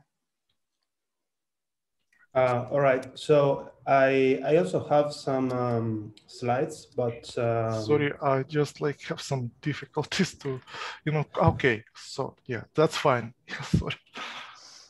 Okay, no worries. My introduction will be brief, and but I have some slides for the discussion. So my name is Martin Barrer. I work at the Institute for Security Science and Technology at Imperial College London. There I am a cybersecurity researcher, and I am also a CCHQ fellow for national resilience. Essentially, my background is on cybersecurity and networking, and currently I am working, my focus is on cyber physical systems and critical national infrastructure. All right. Okay, Saba? Hello, everyone. It's a great honor for being here, and thank you very much for the invitation. My name is Csaba Krasznai, and I'm currently in Budapest, Hungary, where the weather is nice and very hot, like the topic what we were talking about today. I'm the head of the Institute of Cybersecurity here at the National University of Public Service. And a few words about myself and the university. First of all, I'm a PhD in military technology, originally an electrical engineer. So I'm coming from the engineering side, although now I'm working on the soft cybersecurity, working with diplomacy, working with cyber warfare and such theoretical things. Like my university, the University of Public Service is belonging to the Prime Minister's office, not like the other universities in Hungary. Therefore, we have a very special role here.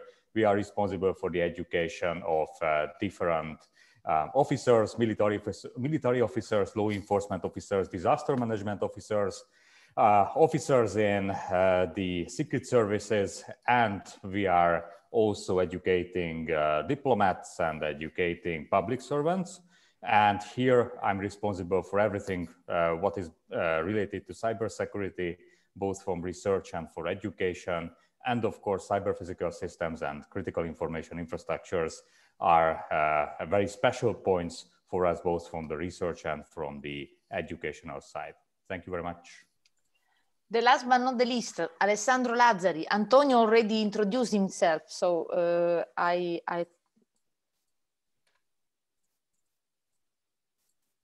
Alessandro. Hello, everyone. Sorry, I'm moving. Can you hear me? Can you please confirm yeah, that you hear me, please Antonella? show us the sea. Yeah, sorry. No, it's something I will do later. I'm sorry if you saw me moving. Thank you very much for the Unimed and CRISR for the invitation. It's a blast to be here with you and to hear from outstanding colleagues. I am Alessandro Lazzari. As Antonella already said, I currently work at F24 AG. That is a German company heavily involved in crisis management, incident notification, and emergency management, and the public alerting. So I decided to move a little bit left of boom, while I've been dealing all my life with right of boom, so critical infrastructure protection.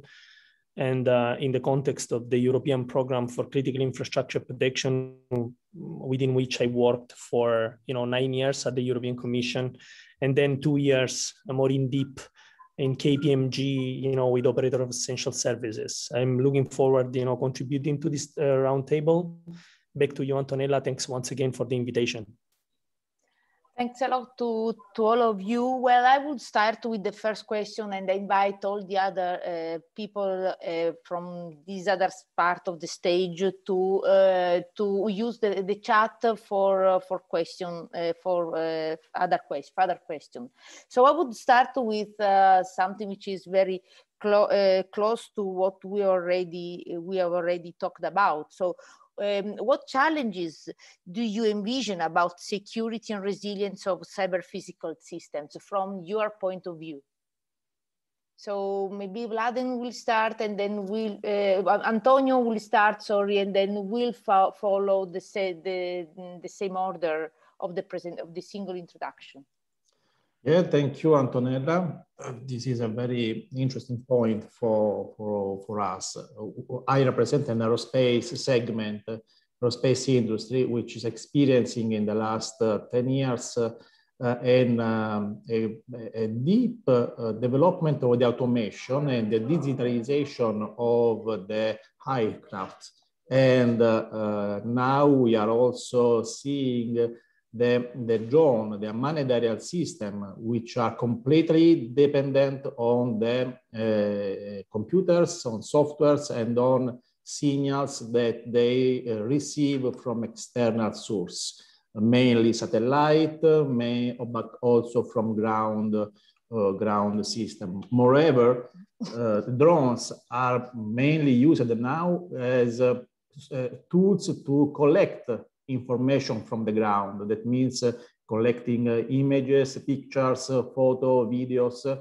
And the cybersecurity is a critical capability of these systems, because any kind of attacks related, realized toward the drones, toward the unmanned aerial system, became a source of risk about the security of the ITM, of the whole airspace, and the safety of persons involved in the operation. Persons directly involved who are then informed about the operation, but also in the very near future about safety of persons that are surveyed, that are in the road of the drones. So they can be potentially totally not informed about the presence of the unmanned aerial system on the sky. From this point of view, cybersecurity then is a mandatory capability of the applications of the systems. And indeed, we are working on that in Puglia. We are realizing some projects regarding the capability to, regarding the assessment of the vulnerability of drones. This project, the main project about that, is under the framework of European Space Agency, the ESA, and we are going to complete this project in the very early of next year. We will demonstrate that in collaboration with Leonardo, that is a leading partner, leading aerospace company, Italian and European one, in collaboration with ENAV, in collaboration with the Telespazio. We are building infrastructure, technological infrastructure, through which we are able to identify point of penetration and then support producers, originally equipment manufacturers, but also operators of a managerial system in improving the resiliency to attacks and the capability to respond, and the capability then to be resilient against attacks. So I will be happy to discuss with you in the very early future about this capability that we are building in Puglia and in the Grottaglia airport in particular. Okay, thanks, Vlad. And then we'll have a second round of questions and maybe some comments about what Antonio already introduced. Yeah, just like want to continue sharing my slides. Can you confirm that you can see it? Yes, we see. Okay, so I would like to speak, from the perspective of Ukraine, what currently, we have challenges, just responding, to your questions about physical and cybersecurity. Just like if compare with European Union, with United States, and with other countries, we are behind because we still doesn't have established critical infrastructure protection agency and system in general, but in our organization, just when we done an assessment and we are working directly with our main stakeholder in Ukraine, the National Security and Defense Council of Ukraine, and on the screen, you can see one of our components, which is called Cybersecurity Coordination Cluster. And I know that Alessandro, Antonio, Antonella, already had the chance to participate in our discussions, which is used here in Ukraine as a platform to avoid these challenges on critical infrastructure, physical and cybersecurity. It's I would call it poor coordination between state agencies. That is why, what we are doing and trying to do here at the national level, it's actually to establish this platform collaboration and just make a connection, which is actually another point of challenge for physical and cybersecurity. It's actually functioning of cybersecurity and physical security separately, from each other. Regarding if speaking about another very sensitive point, and which we identified in our work, for example, in Ukraine, it's digital culture and education, which also was already mentioned during one of the presentation today, because as we all know that human factor actually play a significant role on making cybersecurity attacks possible on different sectors. That is why what we actually proposed, and I think it will be useful for you to know for representatives of the universities, that we developed this basic cybersecurity digital environment online training course for university students, which we implement in Ukraine, and we implement also in Moldova and 6 Western Balkan countries, where we actually increase the awareness of cybersecurity best practices and behavior in internet. Just to continue this topic, what we've seen, from the perspective of awareness, and which makes the resilience at the same time of, aware people, at the critical infrastructure object, at the state sectors, at the universities, we developed a new online cyber hygiene course for governmental officials, which we have already started implementing for representatives of critical infrastructure from, let's say, recently we had the program started for Ministry of Infrastructure of Ukraine, which included more than 90 representatives of critical infrastructure objects, which is disseminated all over around the Ukraine.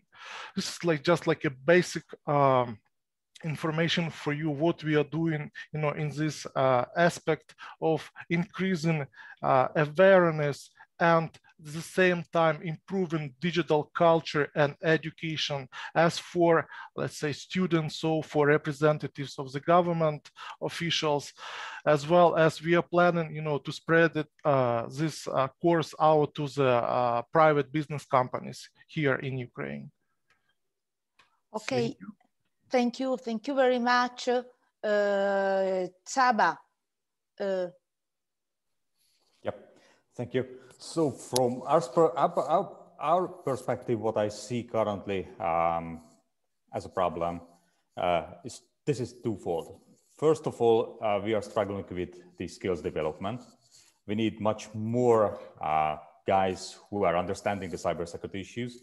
The second problem is, of course, legislation, skills development and legislation. So now currently we are working on the field of electricity, transportation, water, and healthcare. So those are the critical infrastructures what we are currently researching and educating together with our partners. And we see that although there are some European legislation initiatives like the NIS directive or the proposed NIS2 directive is something good and can be used, maybe can be used very well in Italy or in Germany or in France.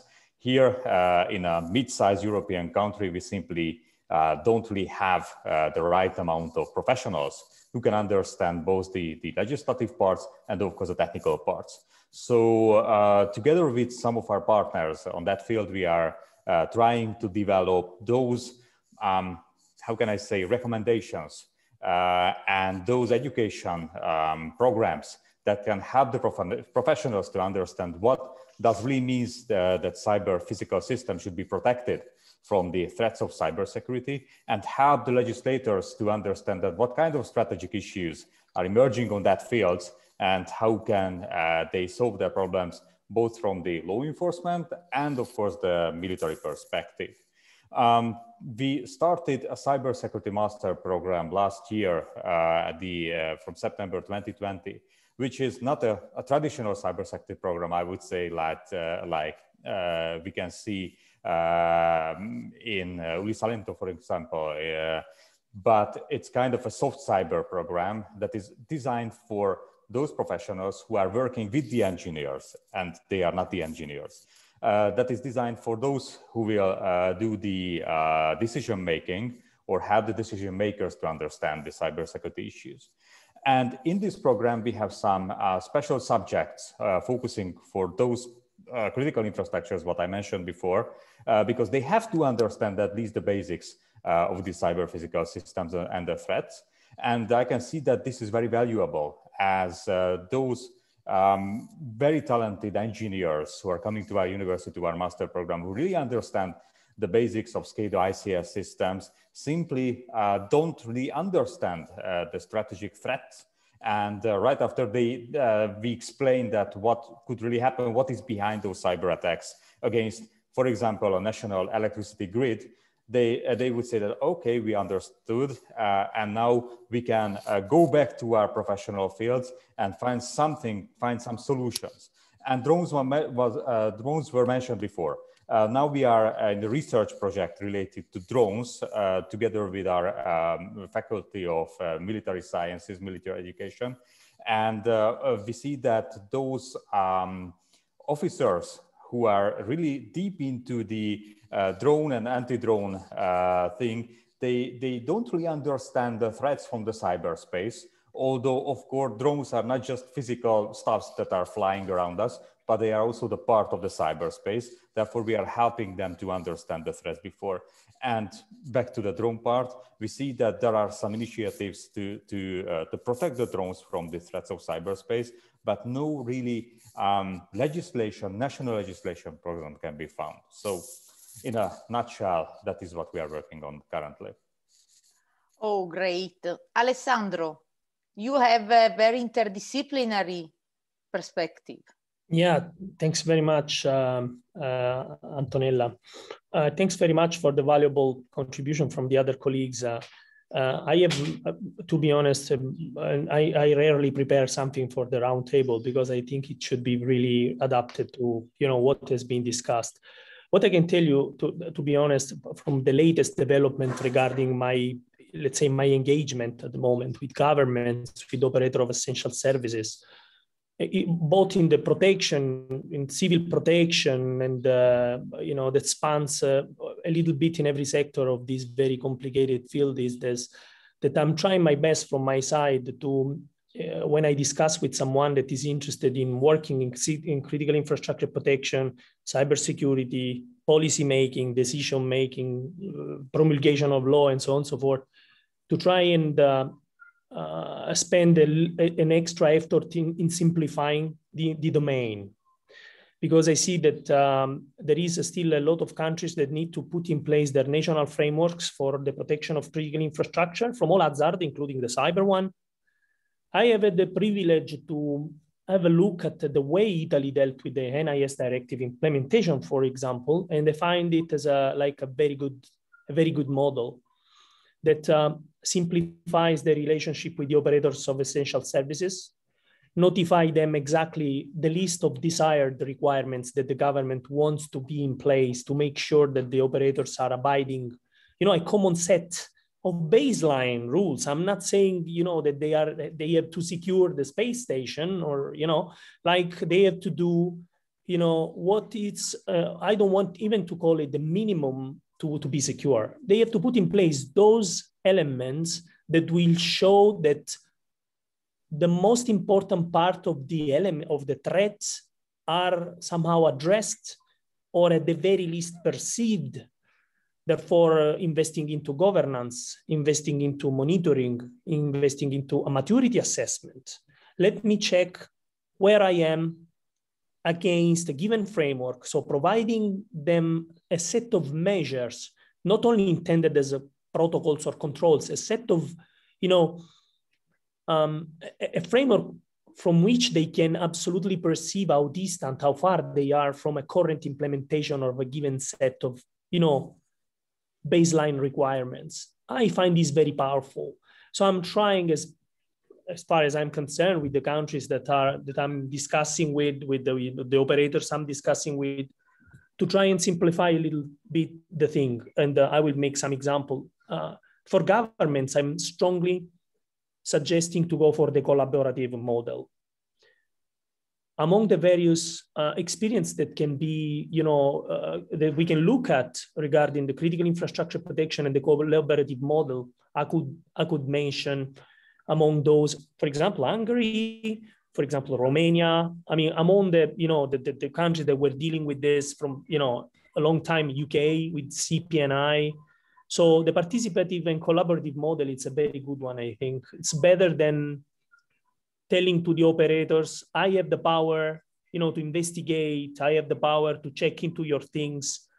Because, I think that the public administration should stay public administration. Therefore, a public administration is not requested to understand what it means to operate an industrial control system, a control room, and so on and so forth. Therefore, the public administration shouldn't fall into the mistake of trying to control these kind of matters. But at the same time, the operators need to understand that there is a public interest to be strongly defended. This means that the citizens shouldn't be suffering disruption because something has been underestimated. So in case something has been underestimated, hasn't been addressed properly when there were all the possibilities to do it, that is where I think the operators is somehow failing in handling, the scenarios that they face in terms of challenges, in terms of threats, and so on and so forth. We need, first of all, everyone always speaks about, circle of trust, but I prefer a circle of sympathy, because trust is something, it's very important, but sympathy is understanding the role of every single piece of player on the chess, like it's a game of chess, and understanding what the role is, how to make it, how to let it unleash the value. Because certain times we have certain situation in which this is not happening properly. And one last example would be this. I found myself many times in discussing with governments. Sorry if I go at government level, but my expertise is, you know, what I can share is much more valuable at strategic level than at tactical level. But I'd be happy to reply also to tactical questions too. Is not a problem. I think that one of the things I've always asked when I enter into whatever discussion with the government, with whether this is official or unofficial, whether it is just a consultation, is where is the academia? I think I'm bringing this in the right, you know, in the right context, because we are all, you know, among researchers, professors, and so on and so forth. I mean, we are within the UNIMED umbrella here, so I think I can talk about academia. I think some governments have the crown jewels within the academia, people that understands what is the problem, exactly what the distinguished colleague from Hungary said, Saba. Sorry if I call you by your name, we are part of this field. I see you agree with this. Sometimes government underestimate heavily what they can get from academia. And there is also the scenario in which the academia is not ready to provide it, but academia has the capability and the possibility to develop it. So to be blunt, the government that goes knock the door or tap on the shoulder the professor and says, look, we have a problem here. We don't have enough people. Please make sure that in the next semester, you advocate a little bit for us because we need people. You need to get them. Even they are not mature. When the commission hired me, I wasn't mature enough. I wasn't the guy I am today.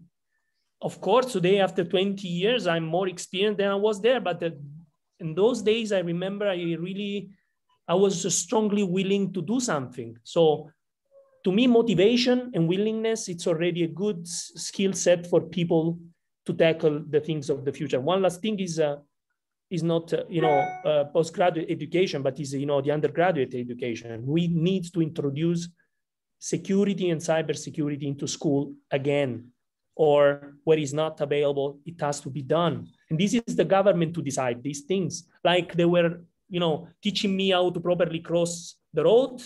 That you need to go on the stripes. You need to teach these guys to be responsible with technologies, because these guys use sorry if I am very, very TikTok and Tinder and these things, they expose themselves. And while they do it, they also take pictures of what surrounds them. That when people that are fascinated with social engineering means I'm gonna be in your virtual home in a snap of a finger. They don't get it. I wasn't getting it. I learned it because I played with Commodore 64, 64, and I understood it. So let this guy be aware. Let's do awareness campaign with them so that they understand. So there is a lot to work. I fully agree with Antonio. I fully agree with Saba. We need people, but we cannot have, Antonellas and Antonios and Sabas like this.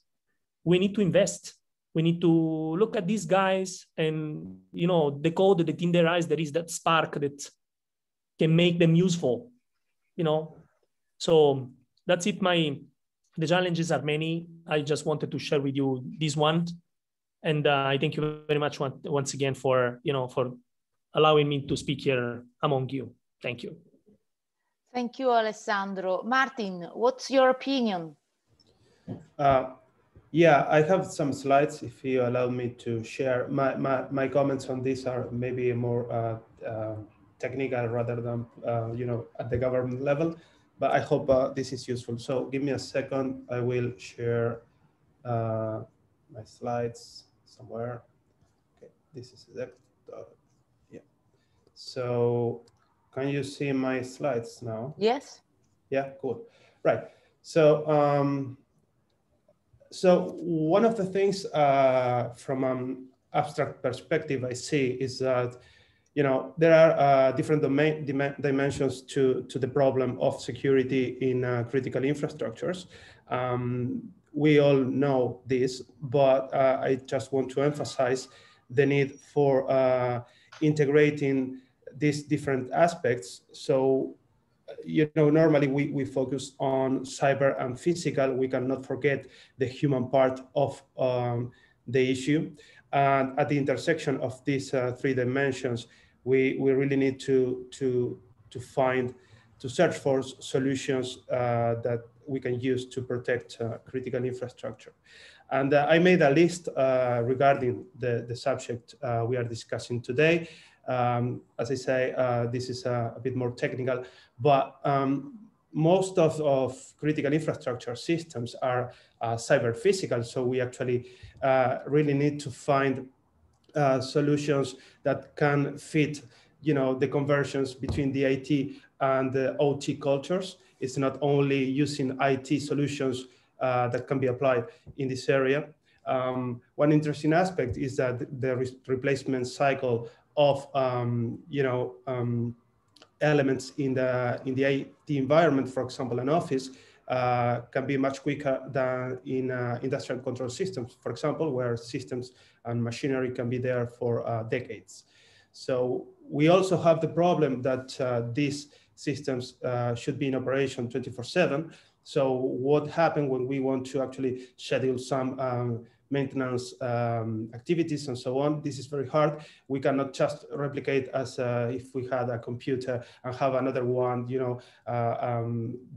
duplicate of that computer. This is physical equipment and machinery and processes. It's very hard to do. We also have legacy equipment and machinery. Patching these systems is not really easy. It's not always possible. We really want to minimize the downtime of these systems. We also have regulations. Sometimes when we modify an operational system, we actually have to go through new checks to be to abide by some laws and regulations. So this is an issue. So sometimes we might prefer to leave the systems as they are, because otherwise we have to, go through the process again and again. Another problem is that there are physical components in here that are geographically dispersed. It's not, I just go to some computer and fix the problems. There might be huge distances between these physical components integrated in a whole ecosystem in the context of the critical infrastructure. Then, okay, this is kind of obvious, but before these systems used to be isolated to some extent, and now we have observed an increased exposure to the internet, because at the end of the day, the introduction of IT in this kind of systems has enabled scalability and efficiency to administrate the systems. But on the other hand, the attack surface has been expanded in a sense. And my last point is about criticality analysis and security prioritization. This is something we have been working on. I have another slide for this one, but just if we discuss about specific works, I have two works I can tell you in a few minutes, but this is about criticality analysis in the context of these large infrastructures, because normally when we model these systems, we have dozens, hundreds, thousands of components tightly coupled, integrated in a system. So our focus is on the analysis of how much critical are different components and where we should put the focus and the attention in terms of security, so we can prioritize different elements, trying to avoid, that as a cyber attack can affect the mission of a system. This is related also to resilience, in the sense that we want to study how much we can withstand cyber attacks to and keep the operation of the system, working properly. So I don't know if I have some time. I can just go quickly through two slides. So the first one is about cyber physical criticality and risk analysis. This particular work, we did it with Dimitris, who chaired the previous session, and it's about, the focus is on water distribution networks. Basically, these are very dense networks, and we modeled this problem as a dependency network with the undergraphs. And the idea here is to derive a metric that can tell us the minimum effort attack strategy. So essentially what we do is try to understand what are the set of components with minimum effort for an attacker, such that if the attacker compromises this minimal set with minimal cost for an attacker, that will disrupt the operation of the system. So we can see that as a metric because the higher this metric, the higher the effort that an attacker has to make, the better in terms of security. There is a related work which is about analyzing mission critical systems. This is more focused on safety. We took the case of complex aircraft systems, and the idea here is that we want to identify the most likely mission critical component set. This is also a metric, and essentially these components have a probability of failure because these are very complex models. Actually, the problem of finding this most likely critical set is NP complete. So we have used a logical approach based on maximum satisfiability. We have done a series of improvements to get some performance, and the results are quite promising so far. This paper has been published recently, actually yesterday, I believe. So the link is there. So, yeah, that's good. Right. So these were just two examples to show that one of the problems we are interested in is about complexity and scalability. These are very complex systems. There is also, this is more maybe related to what Antonella mentioned before. To do these studies, we really need to generate these models. There is a problem of organizational awareness. So maybe sometimes organizations don't really know 100% what they have, what is in operation, what are the assets, and so on. The other problem is that because we have physical processes here and physical laws and so on, it's very hard to produce these models. I guess digital twins might be an answer to this. We can use digital twins to produce models and analyze criticality and risk analysis and so on. I guess we always miss some information in the whole picture. So this is just an idea. How can we manage the fact that there might be missing points in the picture that can be used to by attackers? So can we use some zero-day perspective, but also for the physical aspects? Because these works are actually trying to combine the cyber and the physical. Physical aspects are usually relegated. We mostly focus on the cyber part. So I think we have to take a unified stance at that point. The other problem is about the inputs, attacker costs and defender costs. In the context of attack graphs, something I have been working on, normally CVSS scores are normally used in the literature. What happens with at the physical level, how we can measure we don't have this kind of CVSS systems for industrial control systems. Another point is that what they presented before is mostly static. We really need to consider the dynamic aspects of these critical infrastructures. Also, attacker profiles, because when you have monitoring systems, if I am an attacker, I might prefer to go for a more complicated exploit and put more efforts as long as I can go undetected. So, and these attacks can, be pretty long in time and stay there for months. So advanced persistent threats. So we really need to understand also different profiles for attackers, the expertise, and use threat intelligence for this kind of models. And the last point is about visualization techniques. This is very hard to do because these are huge systems. So how can we use these models to provide meaningful information for security practitioners so they can quickly understand, okay, I really need to put my attention on this part, fix that, and so on. So to summarize, cybersecurity is essential, but we need really to integrate all aspects, including cyber, physical, and people and social aspects in the loop. in this work, we are focused on cyber-physical systems, but as I said, the social part and the people, human part is very important. There are many challenges ahead. All the points I mentioned require more work, modeling dynamics, the generation of these models. And as a final point, I strongly believe all these problems should be addressed using multidisciplinary approaches and combined efforts to address these hard security problems. Right. Thank you. That's it.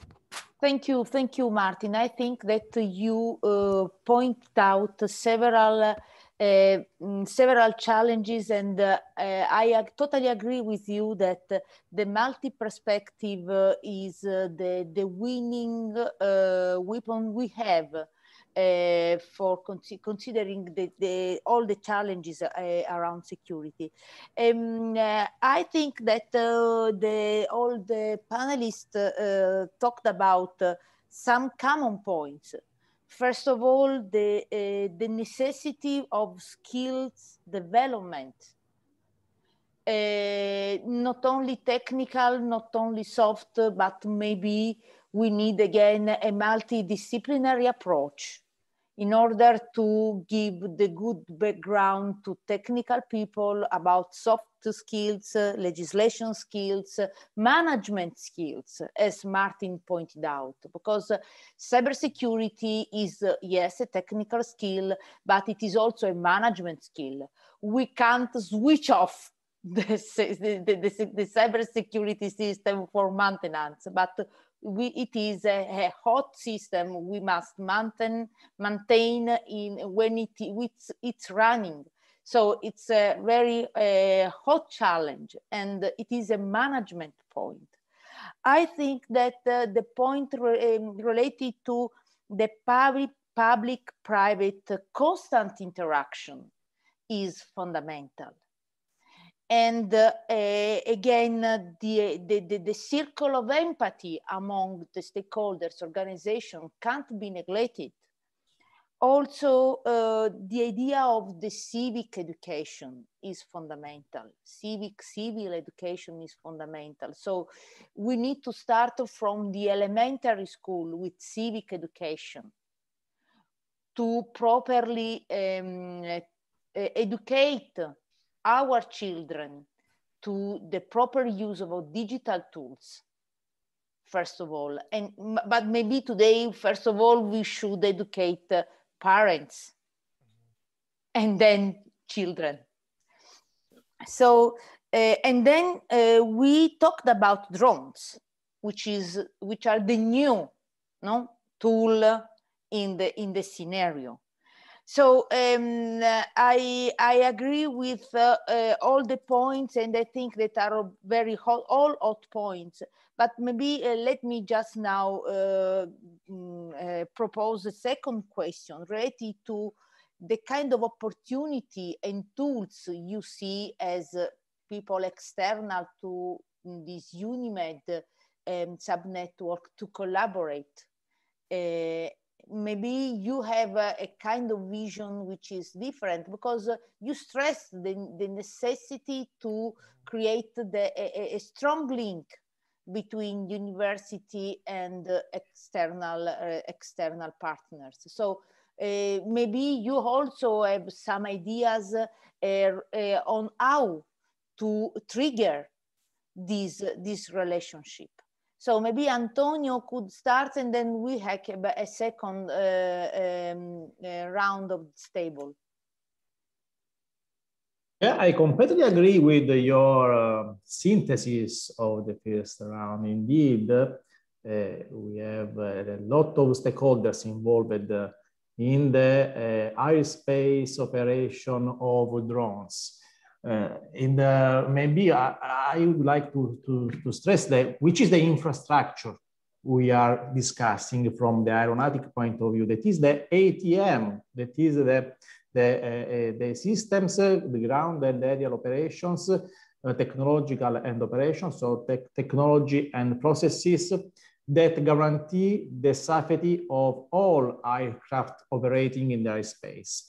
And for sure, you have read in these years, and I read just a couple of days ago information about presence of drones also in the airport area, which is not allowed, but persons who are not informed or maybe with some harmful intent operate drone in the near airport where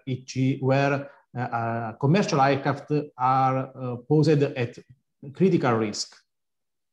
And cybersecurity in this point, this point is very essential, because every operator, every pilot on the ground cannot be completely sure that link is not exploited by attackers for taking the command of the drones. Or let me also stress another point.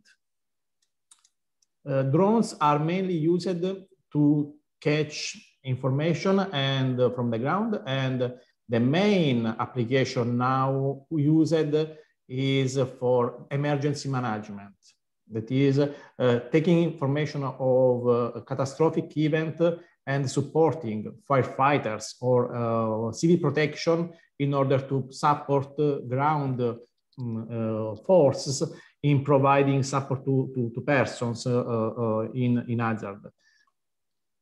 What will happen if the information collected from the drones, when sent to the ground, is attacked by other person, changed, modified, just modifying the GNSS information related to the pictures? The first results is that firefighters or any other support emergency operator will send operators in the wrong place without saving anybody and increasing risk for other persons. So in our project, we are studying the cybersecurity of the drones, not only related to the command and control, but also related to the data collected by sensor and payloads. Turning back to your point, regulation. Currently, we have no definitive regulation about how to certify aircraft with respect to cybersecurity aspects. And in the very near future, drones will operate in the urban area, collecting information from our houses, potentially looking through our windows or even at high floors. So there is a great point about regulation from the aeronautic point of view, that is how to certify the security of onboard avionic systems, but how to certify that data collected from onboard sensor are secured against any illegal distribution, any illegal attacks, any illegal use from the operators, but also from attackers, because in this point, what we are studying mainly is, we are discussing mainly is attacks from operators, from malicious operators who want to gain information and data from an authorized operation. And so I agree and confirm that also in the aeronautic sector, cybersecurity is a multidisciplinary topic in which legal processes, management, and the technology, all of them have to move coordinatedly and in the same direction. For sure, operating person, the operators, the pilot, and also the manufacturer has the last responsibility in carrying out the right processes. But in the end, regulation and management of organization need to take into the right consideration, which is the capability of the technology, the current, the tomorrow capability, and the future capability of the technology, and introduce this evolution, this innovation into the regulation in order to also improve the potentiality of the application with this kind of technologies. in the end, I'm very, very convinced that cybersecurity of aircraft, with and without the pilot on board, in the near future is the very critical technology on board, because currently, you know, aircraft fly and drone fly, but we don't know if they are able to respond and to sustain attacks. And for sure, we know that also in the military, I listen to some people discussing about military competence. We know for sure that in the military case, we not we in terms of me or by not our Italian force, but the US force lost some drones because they were attacked through cyber attack, spoofing in what is that known through newspaper. They were spoofed through GNSS, so the drone doesn't recognize where it is and maintaining the same procedure landed in the wrong place. So it is completely feasible in the military and also in the civil context. So this is So I agree that the multidisciplinary technology, legal, regulation, all of them should be aligned toward the same objective, that is the safe airspace. Do you think that there are tools or some actions we can put on the table for working together with this UNIMED network? And I think that the first point is that we need experimentation. Mm-hmm. So university and any research operator need to contribute to experiment resiliency, vulnerability of aircraft. Because cybersecurity is not a status, but it's a process. So every day change the attacks strategy. And so we need every day to change also the capability of the aircraft. So the first point I ask to researchers is to contribute with experimentation by supporting the creation of a new attacks strategy. I know there are a lot of events connected with attacking some systems, and also the same point, developing services, information code, applications and protocol secure against novel and non-novel attacks. So this is the contribution of the network you are building, supporting the companies by contributing to experimentation. In the end, this is also my business, because we are working for building a test infrastructure. So we are working exactly in this direction, and I'm very happy to be part of this network. Okay, Alessandro rose his hand, so maybe he wants some priority. Yeah, no, not just a priority. I don't want to disrespect, the other colleagues. I just wanted to intervene because I think I can say something that is heavily connected with what Antonio said. I fully agree with every single word you said, Antonio. What I can say in addition is I kind of agree about the certification of the cybersecurity of drones and related platforms that allow the control and management of drones, including the air traffic management. On this, I can report directly from the field my perception. Therefore, this will be my, let's say, my statement. You don't need to give me the floor again, Antonella. Is that I'm working closely with ENISA on this topic. I am in the ad hoc working group of ENISA for the establishment of the first cybersecurity certification scheme under the Cybersecurity Act. I was already involved since 2014 in the European Commission in developing the Cybersecurity Act. We need to keep an eye on this regulation.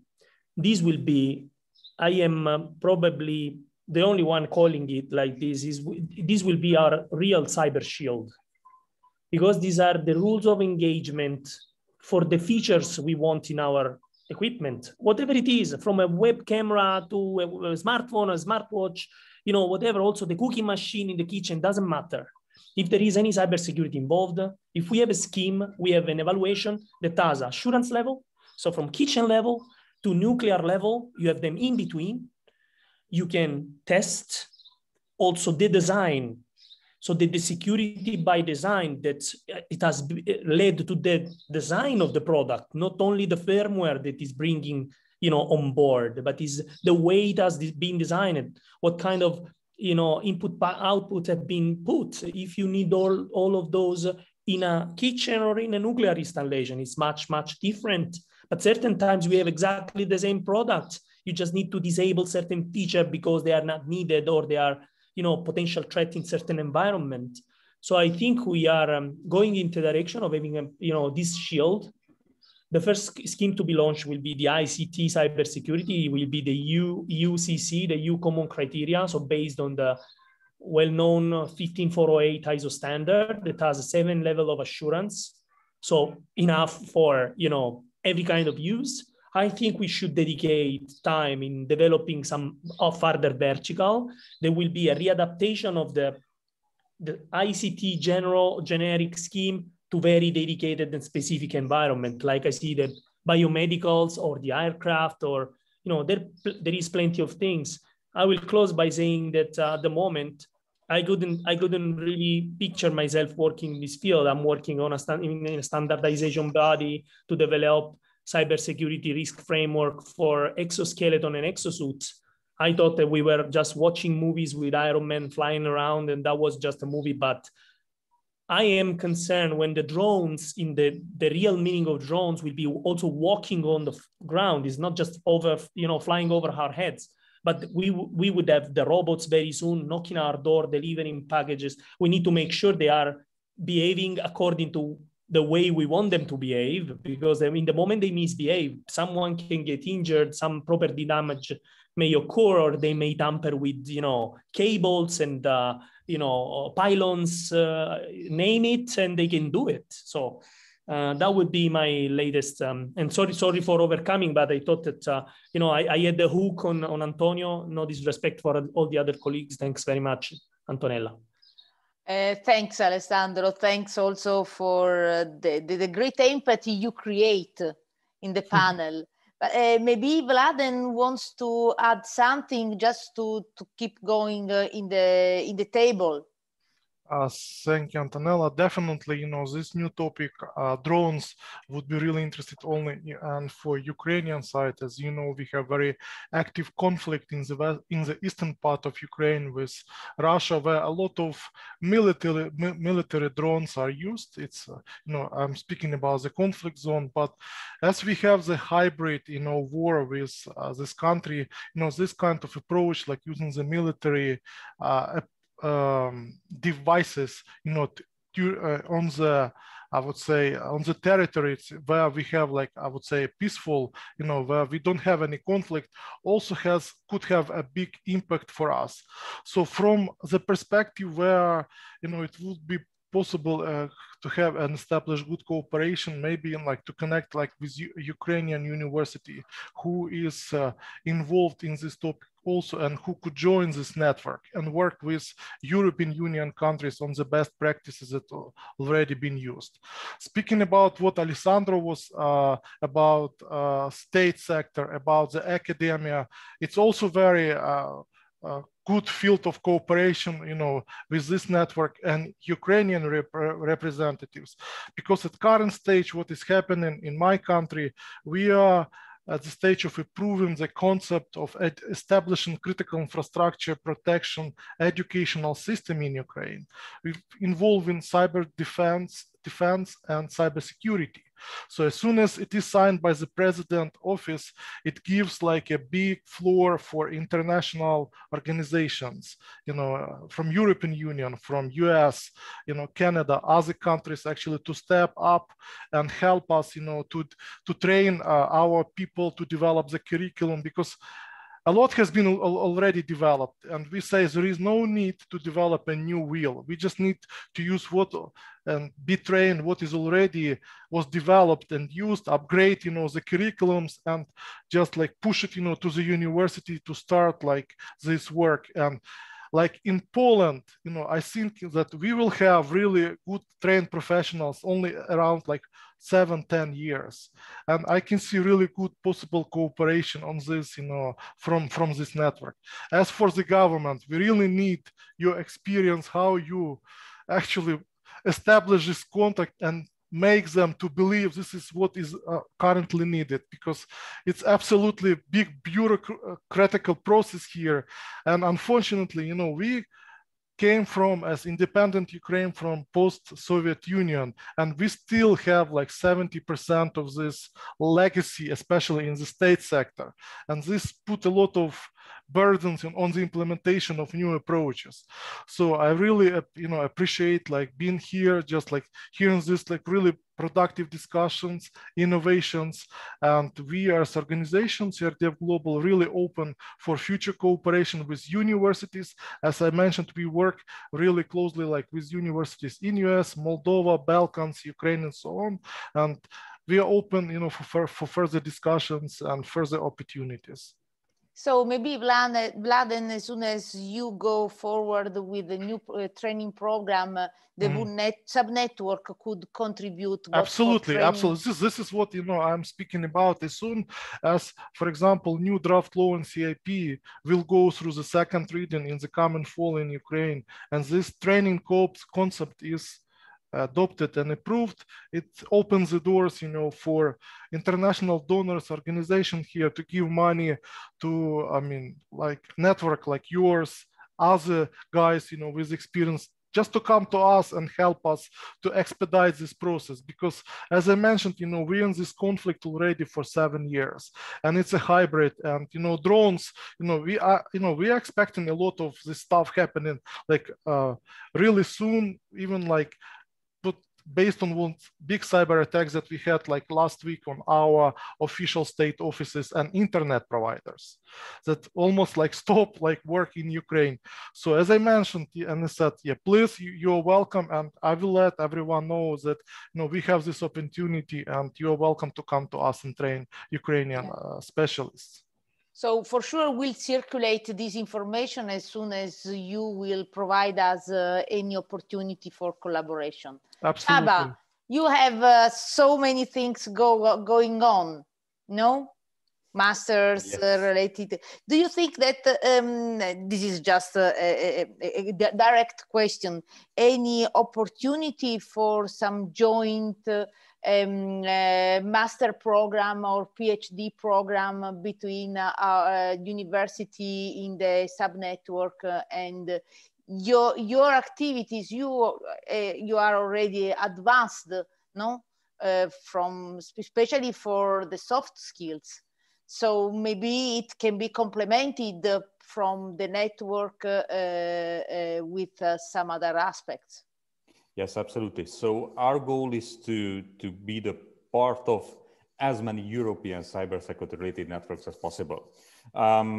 As you know, this is not just our goal, but this is also a European goal. As at the end of the last year, the European Cybersecurity Industrial Technology and Research Competence Center was founded, and it is centered in Bucharest, Romania. Therefore, we really seek on any cooperation under this network that helps us to be part of course, the educational networks and the research networks. We started way before this networking stuff of this Bucharest Center, as we also part of the European Security and Defense College. And inside the ESDC, we are part of the cyber setup of the thing.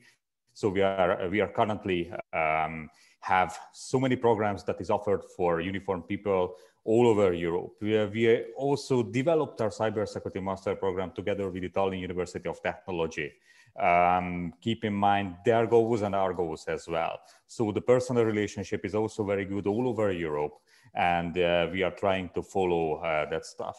I'm also part of an ENISA ad hoc working group, which is related to the cyber skills, and I'm trying to give my personal experience for the Europeans as well, how to involve that kind of soft cyber skills into the European cyber security educational system. Therefore, yes, absolutely, we are open for everything. We are working together with Antonella in an Erasmus project that also aims to elevate the cyber security related skills for the European public administration. And we are also working together with some Polish colleagues and Estonian colleagues. And I think that this is the near future for the European skills development, working together and find the right partners, build up the circle of trust and circle of sympathy as well. And of course, find the right funds for that cooperations and for that programs. And I think that in this period, in this European budget period, we have the best ever opportunity to find the right funds for such cooperations. So yes, go ahead and be part of that networks. Okay, thank you. Martin, you had the Brexit, but you are still for the research part in the European Union. Right. Okay. So this is the first time I participate in this event. So I am very happy you invited me. So yeah, I'm not sure if I can answer regarding that part, collaborations, but you know, the KIOS project is a joint collaboration between Imperial and the University of Cyprus. So I guess we work closely with Dimitris, many colleagues in Lenos and many colleagues in Cyprus. So I guess there is some, you know, space to collaborate. Maybe Dimitris can add something if he wants. Not sure. Regarding that point, Dimitris. Just Martin, if I can jump in, just to comment on this. Of course, as Martin said, Imperial, and they have a very strong team there in cybersecurity, and we're very lucky to collaborate with them. So essentially, even though they are in the UK, they are also here, and together with Martin, we actually, you know, he's involved also. And he will be also more involved in the development of the testbeds and the cybersecurity testbeds and research infrastructures, which are things that we can actually use, I mean, through this Mediterranean, let's say, branch.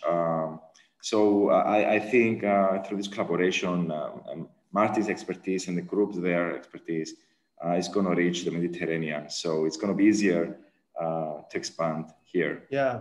I agree. In fact, if I may, there is a point Antonio mentioned about experimentation and data.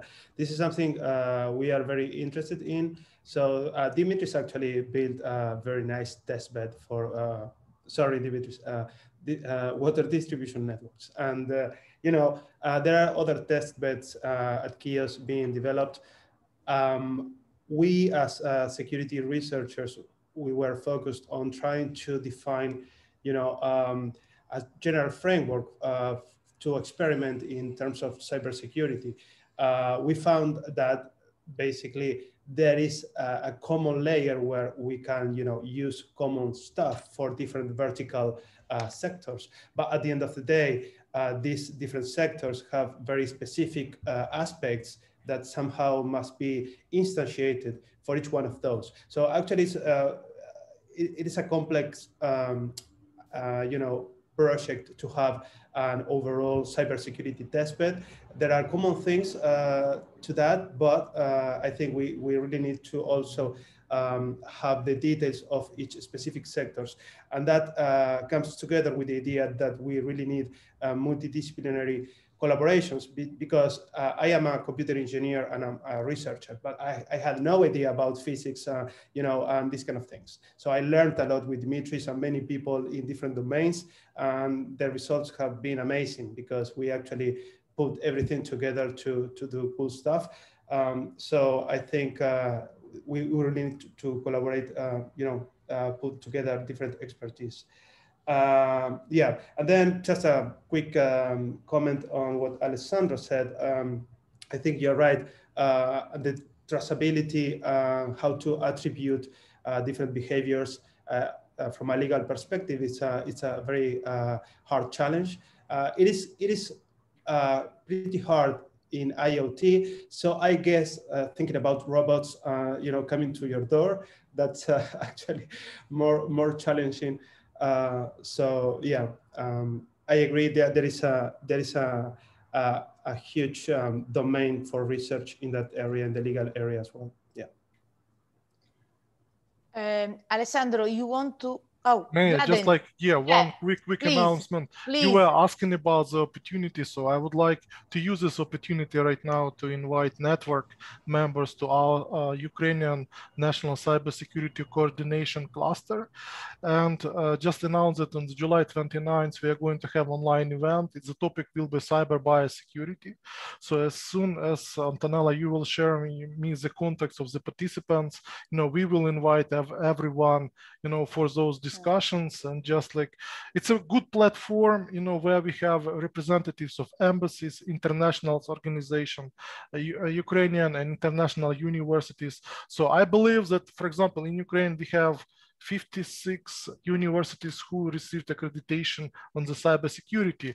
So after those events, they will have an opportunity to connect you directly and discuss possible cooperation between different universities. So I'm inviting you for this event, and as soon as I have the contacts, we will send the invitation to all of you. Thank you.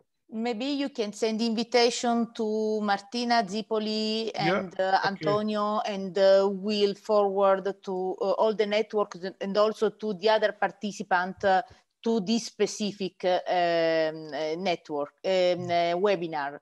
Yes, so absolutely. We will spread out and broadcast this kind of event. So maybe Alessandro, what do you have in mind for contributing to this network from F24 EIGE? I mean, it's for sure that we are liaising with a number of entities that are, paying a good attention to the prevention, preparedness, and response for crisis management. I'm here, Antonella. My availability is completely, is complete, because among the founder of the GRISR, and this is one of the milestones of my life. I won't consider a career milestone, but life, because when you manage to put together something that achieves something, thanks to Antonio, you, and we found the right moment and the right place to plant these seeds, and this growing. I like it.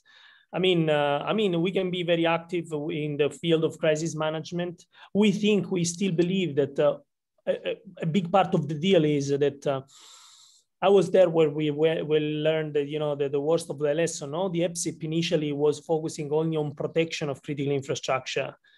But we know, everyone knows that no matter how many efforts you put together, an anomaly, a cat jumping a fence will find a way to disrupt our services. Therefore, we need to be resilient. Protection is not enough. So we need also to be confident with the fact that crises may arise. They are endemic. To what we do, they are endemic to the life cycle of human nature. Also dinosaurs needed the kind of a crisis management, back then, I think. So we because of the complexity of our society, we have control room, we have crisis room.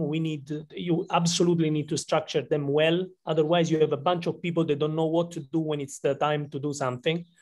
So yeah, with that, we can definitely provide support, and in project, showing what is the state of the art, what we should achieve, gap analysis, this kind of stuff that gives the ground for having very solid research, and I quote Antonio Zilli, experimentation in this field. Thank you, Antonella. I'll have a coffee with you anyway tomorrow, so we can we'll have a coffee tomorrow. Yeah. I have unveiled my plan for breakfast tomorrow. And I use this powerful tool for an opportunity. Martin, if it is possible, please send my greetings and hugs from Italy to Professor Hankin, which is a great person, and I've been there at your department, and I truly hope to be there anytime soon again, and have the possibility to meet you in person Thanks. Sorry for using this as a voice message tool. Yeah. So maybe I will. I will use these stages to launch this opportunity. Maybe all the stakeholders outside the network, if can maybe it's like a call for action. If you have an idea for an experimentation to involve about technical or also not technical aspects, the whole network could contribute in some way. So I propose to use this network for extending knowledge, for creating new network all around Europe. Maybe Martina can add something and maybe she can close this session. Thank you. Thank you, Antonella. I have to say now I will shame myself, but I have to say the conversation was very interesting. I think I understood really 1/3 of everything you said. I'm not an expert in the field at all. So I was trying to follow up with everything which was shared. But I think, as Antonella said, there is such a huge potential on this very first roundtable and on this very first conversation we had on the topic. So I will be glad to follow up with the UNIMED sub-network and in general with the work that UNIMED is doing in the region to see what can come next. For sure, we will do as we did for the very first webinar, share the presentations, share the recording of the webinar, but most importantly, share each other contacts so that you can reach each other and you know, get along with the conversation and with the inputs which were mentioned today. Then we can look into opportunities for deepening the cooperation, whether it is with the Horizon Europe, as our director said, or other forms of project and initiatives that we can do together. And last but not least, we can, let's say, reproduce this format. Imagine to have some regular roundtables together, some regular moments of exchange together on this topic and on other topics related to critical infrastructure. So I would like to thank you all. Thanks to the subnetwork members for being here today and joining the conversation and sharing their experiences from different countries, and also share our partners, our external stakeholders for joining our work. And please be aware that UNIMED is always available to deepen either one or another element of cooperation. And I want to thank first and foremost the University of Salento for their availability for starting and commencing this UNIMED subnetwork and for animating every step of the way. So thank everyone. It has been a very full, interesting and long morning. I think we all deserve a good lunch. And since the summer is coming along, I wish you all good holidays, a good summer break, and hope to get in contact with you all again and often. So goodbye, everyone. Thanks for your time and thanks for all your insights shared with us. Thanks a lot. Thank you very much. Bye-bye. Bye-bye. Bye. Bye-bye. Bye. Bye, everyone. Goodbye.